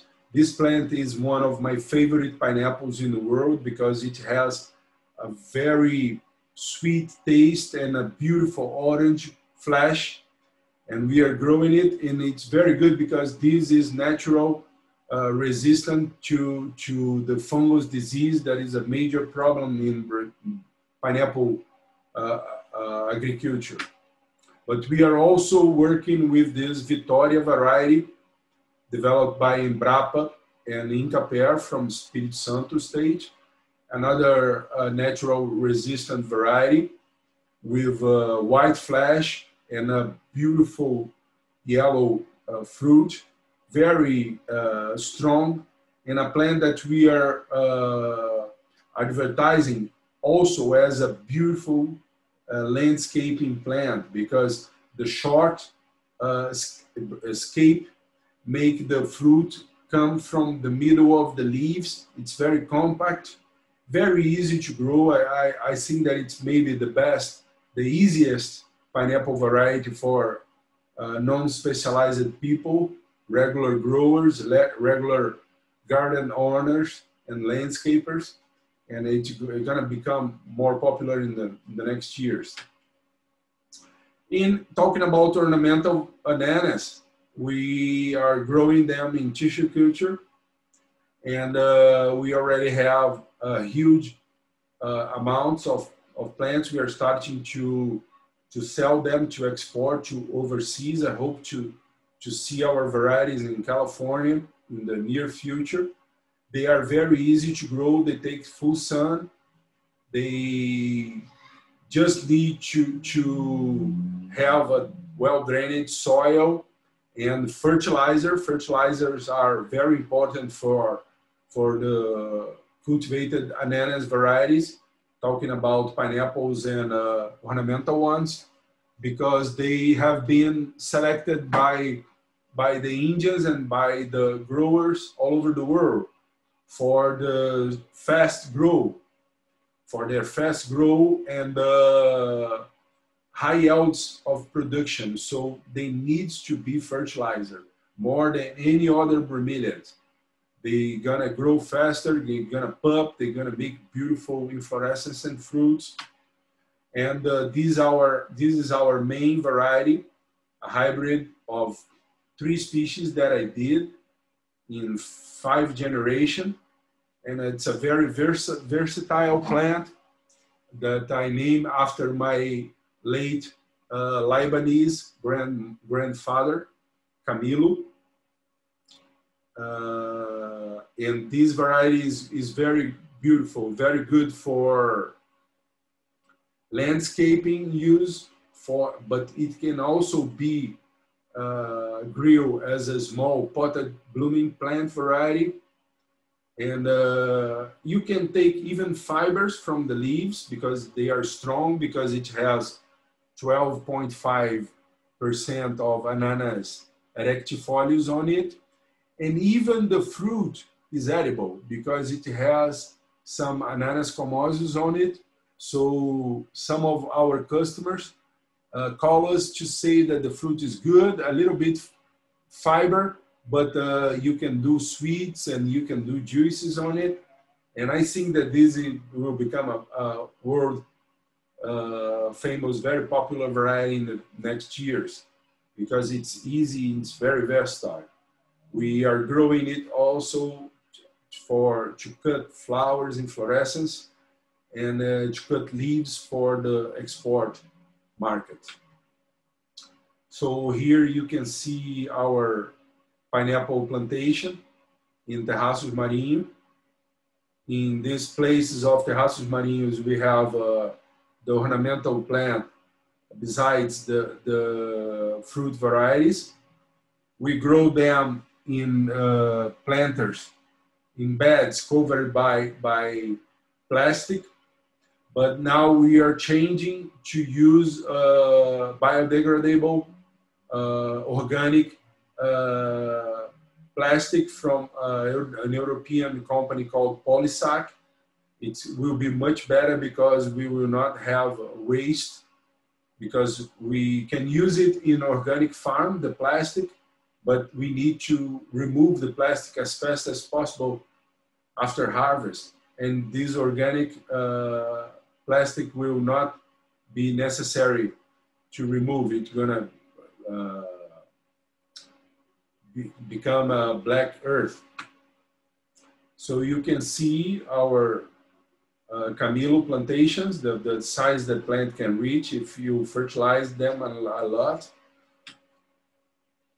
And we have the plantation with blooming plants on the right.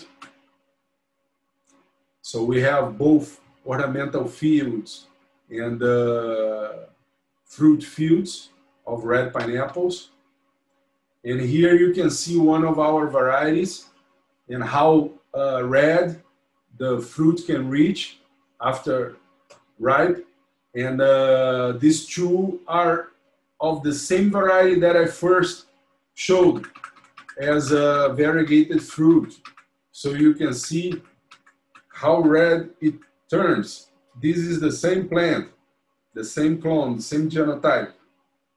But this is variegated fruit, unripe, a green fruit. And this is the fruit when we reach the edible stage, this red one. So we are growing it in big amounts to the world market for fruit consumption. But at the same time, it is a beautiful plant for landscaping use. And we have this idea to have bananas in many different markets. This is another variety of our red pineapples with our trademark Puan. And we are very happy because our region of Quissamã County is an old sugarcane region where the Portuguese people used to grow sugarcane like 250 years ago. And we have a big tradition of fruits and sugarcane sweets and beverages. So the red pineapples are coming to fit and make even better beverages with cachaça and native plants, and make huge sweets with banana and guava. And we're going to be able to have a whole new industry coming. So we are offering genetics, technology, and branding for new projects. And now we are on the 12th generation variety. It's an old image, like 6 years ago. And my company works with that, works with agriculture, horticulture, landscaping, and restoration also. We are very happy to help people in restoration projects, supplying native bromeliads, native cacti, native species with the right genetics according to conservation genetic protocols, and helping restore some of the wild ecosystem that were lost. And I would like to say thank you to our partners and sponsors on innovation, the State Innovation Agency of Rio de Janeiro, FAPERJ, the Federal Innovation Agency of Brazil, FINEP, the Jardim Botânico of Rio de Janeiro, Rio Botanical Gardens, an old partner of us, the UENF, University of North Rio de Janeiro, the State University of North Rio de Janeiro, and the Ministry of Agriculture of Brazil. All of them are supporting us in our activities related to plant breeding, horticulture, and agriculture. Now I would like to show you how you can order the book of Dr. Leonardo Versier by this link here. The link gonna be available in the chat. And I would like to say thank you all. Thank you all the people from the board of La Bologna Valley Bromeliad Society. Barry Landau, very good friend of mine, for the opportunity to talk about Brazilian bromeliads in this meeting. Thank you, people. So now we're gonna take a look on the chat to see if there are questions.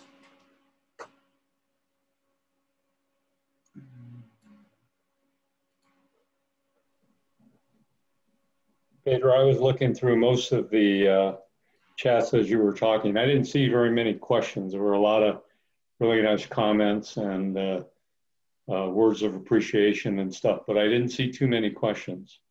Okay. So what I'll do is I'll unmute everybody so that you can field some verbal questions. Okay. Let me see.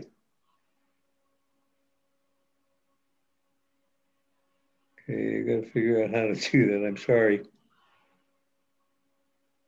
Okay, you can unmute yourself if you want to ask any questions. Pedro, thank you so much. It was thrilling to watch and see the pictures and hear all your information. We're so appreciative of what you've done for us. That's my pleasure. Pedro, it's Barry. I just want to thank you very much. And, you know, we're going to invite you back. I'm sure there's at least another talk on Neurogelias and on Tillandsias. So we're going to have you several times in the future to talk to all of our members again. That's good. If you want me to answer some of the questions that I can see, some of them came privately to me. Sure. One of these came from Paul Wingert, and it's talking about the soil, the organic matter used to grow orthophytums. Asking if they grow in pure sand.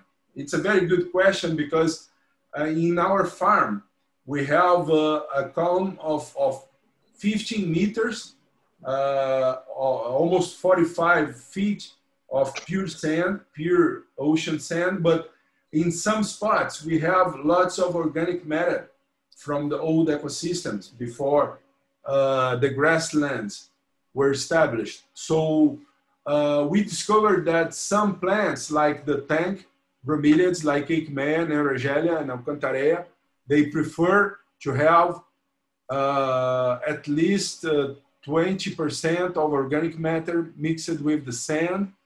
But if you give fertilizer and water, you can grow the zero-phyte bromeliads like Dicea, Orthophytums, Bromelia, and Ananas without any organic matter. If you give organic matter, like composted manure or other, like chicken waste, the plant's gonna like, but you can grow them on the sand without using any organic matter on the soil, just giving the right nutrients. And we are talking about right nutrients, talking about at least the right proportion between nitrogen and potassium. We never give more than the same amount of nitrogen and potassium in the beginning, where you need to, when you need to give phosphorus also to let the plant root. But after the plant starts to grow, we give twice the amount of of potassium related to nitrogen. That's very important for the plant to be strong and to a good plant to grow in a full sun with magnesium also, and to do not have the tender leaves and the smell that attracts insects that nitrogens promote. Pedro, there is a question from Jean, and I'll read it. We have seen news coverage of rainforest being burned under Brazilian President Bolsonaro's policies. What obstacles have you encountered in trying to protect bromeliads and other species, and how did you overcome them? It's not easy because Amazon is giant, and we have a problem of the climate change all over the world. You see that you are having problems with fire in California in the last years, in Portugal also. And the climate stability in the whole world is under threat. So now in Rio, we are having the strongest cold wave in 35 years. So with the climate change, the fire came much strongest in places like Cerrado and Pantanal and Amazon. And the main problem is that the illegal farmers and the illegal wood businessmen and illegal cattle farmers, they are setting fire to the Amazon to destroy it and change the ecosystem to establish grasslands. So it's a problem all over Brazil, all over other Amazon countries in Latin America. And it's very hard for us to fight and to rescue threatened bromeliad species. And it's crazy because even close to big cities, we are discovering new species of plant and animals. And if you think that some new primates, like monkeys, new species of monkeys have been discovered in the last years in Amazon, you can imagine what about native plants and plants that just grow on the top of the trees. And I mean, they are very vulnerable. Amazon is a very rich biome of biological diversity, but curiously, it's not the richest, because Atlantic forest, even thinking that almost 85% of the Atlantic forests were destroyed in the first centuries of Brazilian history, we still have more bromeliad species in Atlantic forest and even in Cerrado vegetation, in Pampa vegetation from the south, and even in northeastern Caatinga. So it's not a big problem for the Brazilian bromeliad flora, the destruction of Amazon, but it's a real major problem of the world. Oh, dude! So we gotta keep studying and searching for new stuff that is coming, not only in Bromeliaceae family, but also in orchid family and aeroids, and even in cactus from Amazon. Is there another question? Yeah, there is one. Let's see. The question is, do you have Varesia penduliflora? You showed a photo of mass cultivation. Is it not in Australia and New Zealand? It should grow well. What region? I didn't understand the species. Penduliflora. Penduliflora? Yes. I can't remember this species. Isn't that very tropical? Is it very pendulous with pink and fluorescence? Oh, it was looks like the Scalaris Vrigia, a small one from inside the forest. Oh no, penduliflora. I know the picture. Yeah, no, penduliflora is a high altitude species close to Vrigia septrum from the high altitudinal fields of Rio de Janeiro and Minas Gerais state. I'm searching for the picture. And it's a beautiful plant, but we are growing them from seed, try to select the best penduliflora genotypes for cultivation. We are doing hybrids also with Alcantaré and with small Vrigia. But it's a threatened species because it's not that common. It's a rare species, but it's a huge plant, and we can find beautiful ones like this from Ibitipoca State Park of Minas Gerais, where we find a beautiful, this is the plant, right? Can you see that? Oh. Yeah. Yeah. In this place in Ibitipoca Park, penduliflora grows on the rocks, on the soil of high altitude, small forests, but we can find in lower altitudes around 1,000 meters, 800 meters above sea level, we can find penduliflora on the top of the trees also, mainly near to the rivers. And it's a beautiful plant, medium-sized, and very close to Vrigia septrum, as I told, but Vrigia septrum has a more reddish inflorescence. Very good to hybrids.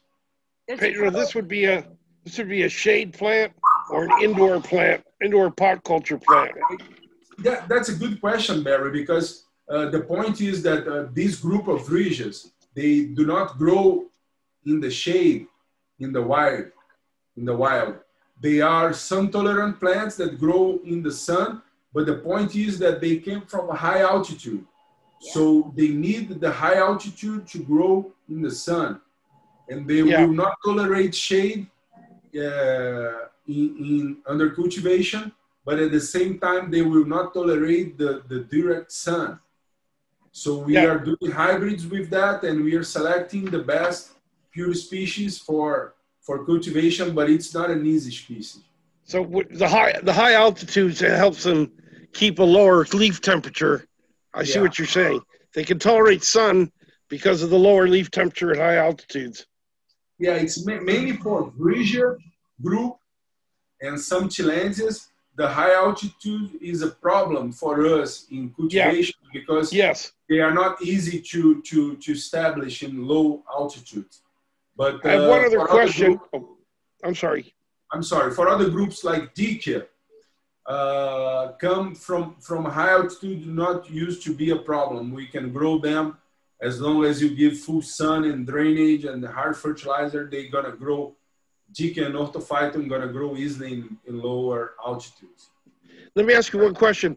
Do you folks have any Weraria, or is that mostly up in Colombia and up the higher montane Andes? No, Chester gave me the Weraria sanguinolenta many years ago. It's a beautiful plant, purple leaf, but they will not take any direct sun in Rio. So I'm not. We also have the old Vrigia cooperiana, the Weraria cooperiana, the spotted one from Costa Rica that I got from Chester also. This is a beautiful plant. I love it. And it's not easy to grow in a full sun, but at least it's an easy species when you have shade cloth in Rio. But to be honest, I will not pay much attention to foreign species because we have so much new stuff coming.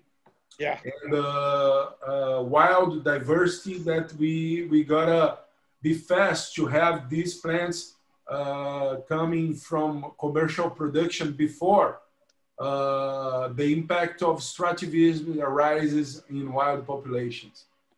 Well, I think you're brilliant. Nancy Groves, do you have a question? You had your hand up.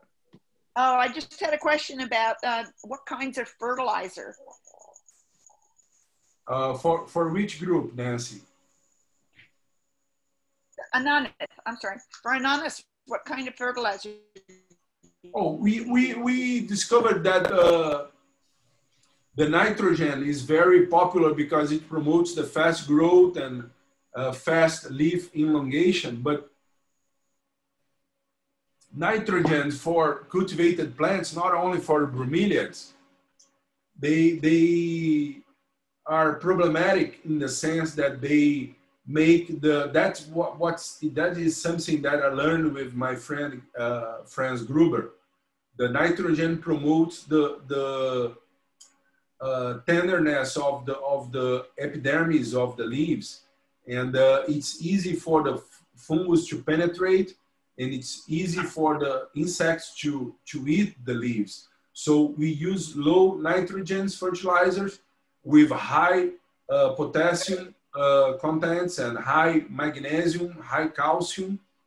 We use a lot the calcium nitrate to foliar feed the plants.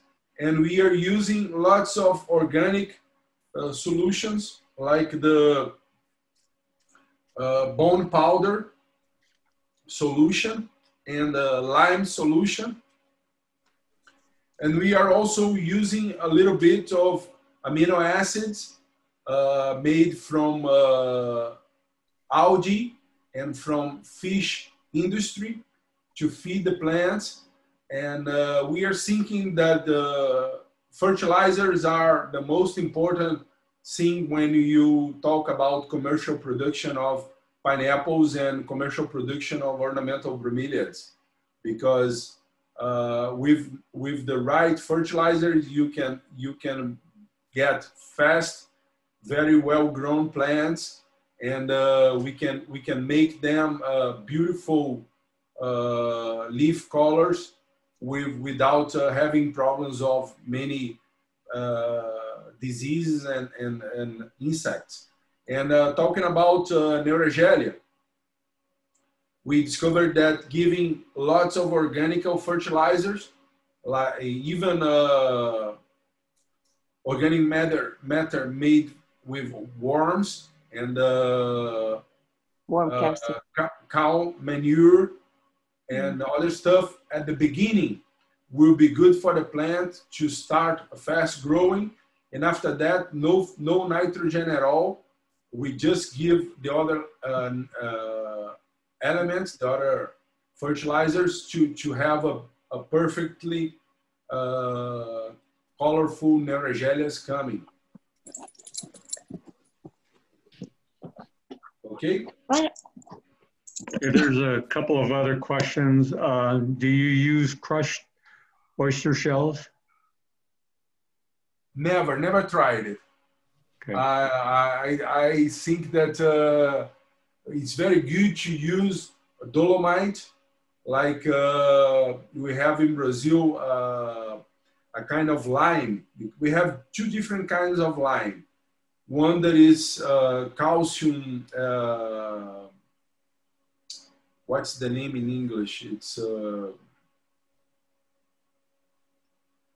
one of the lime came from the calcium that is people get the mines at the mountains. Nitrate. This is not the best one. What? Nitrate, calcium nitrate. No, calcium nitrates is when you give nitrogen with calcium. I'm talking about lime. Lime is used to make the soil, to rise the pH of the soil before you do the agriculture. And we have two different kinds of lime. I'm talking about it because the lime that came from ocean dolomite is the best one, and it has a little bit of magnesium on it. So it's the only way that I give some kind of seashells for my plants, but it's not the oyster powder, as people ask. Okay, here's another question. Have any pineapple fruits been introduced to the US yet? Oh, we are working on it, but we have many customers around the world, and we are slowly expanding the production, but I think that next year we're gonna send some fruits to the Melissa company of my friend Bill in California, and you're gonna be able to taste it. And whenever you come to Rio, you're gonna be able to taste it also. Okay, another question is, Orthophytum aureum safe from extinction? Orthophytum what? Aureum. O-R-R-I-D-U-M. Aureum? Horridum. Horridum, yeah. Horridum.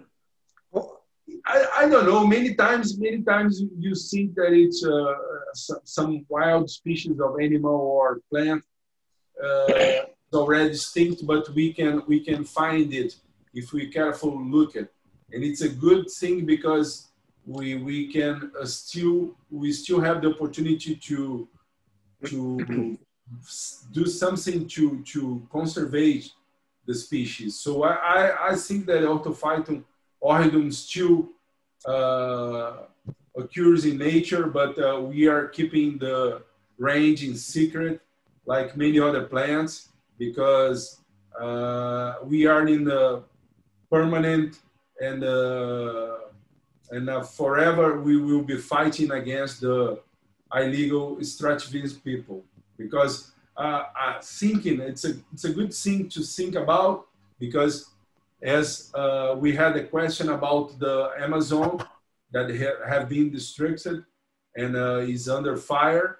We have in conservation biology, we have big problems like the climate change, like the Amazon destruction, and we have small problems that cannot be compared with the big ones, because sometimes the problem is the impact of extractivism in a population of a subspecies of an ecotype of bromeliad or orchid or cacti in just at top of an iceberg, and people say, oh, you're paying attention to that.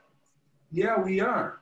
We are trying to avoid these illegal people to promote the extinction, because the extinction of wild species, wild varieties, wild subspecies have been happening with the Orchidaceae family and Cactaceae family for many decades. Yeah.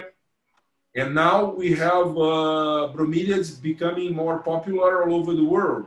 And we have the Chilensia genus under a serious threat because of the extractivism. So it's very important to talk about it and to let people in the US and in Europe and in Asia, mainly in Asia right now, to do not buy plants that came from nature. And it's very easy to discover, because you just need to ask, is that new Chilensia undergrow whatever in the world? Chilensia milagrensis, the plant that I discovered with Marigo in 1993, never have been seriously propagated in any place. So if you find this Chilensia milagrensis in the commerce or in the internet, they came from nature. And we wanted these people to go to the jail, the people that are selling it. And the Brazilian IBAMA, ICMBio, and state polices are looking for them, because people are paying very poor, these illegal, unethical businessmen are paying poor people all over Brazil, mainly in the northeastern region, to buy, to collect plants in nature. And these people are filling up many boxes every week with collected Chilensias that go from that regions by trucks to the south. And now that people from IBAMA are searching for these illegal businessmen, they are sending the trucks to other countries like Paraguay to go by plane to Asia. So it's very important to talk about it. Pedro, part of the problem is that the prices that people will pay retail in Asia right now are through the roof. So it's very similar to, let's say, ivory or drugs. And I don't know how we stop it, but I've seen large shipments of Pioensis and of Kautskii that are clearly extracted plants, and they're getting $300 a plant in Asia. And it's just pure greed. I don't know how we stop it.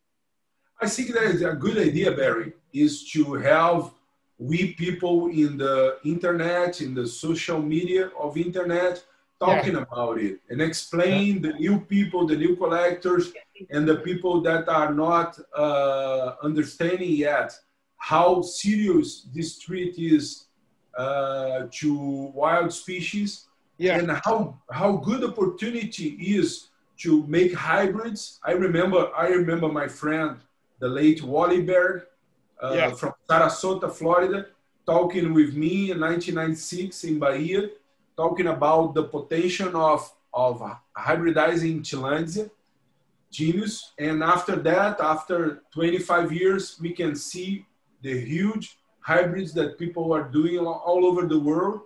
So in this sense, I think that hybridization and nursery grow plants with that conversation in social media will make the things more difficult for these illegal and ethical people.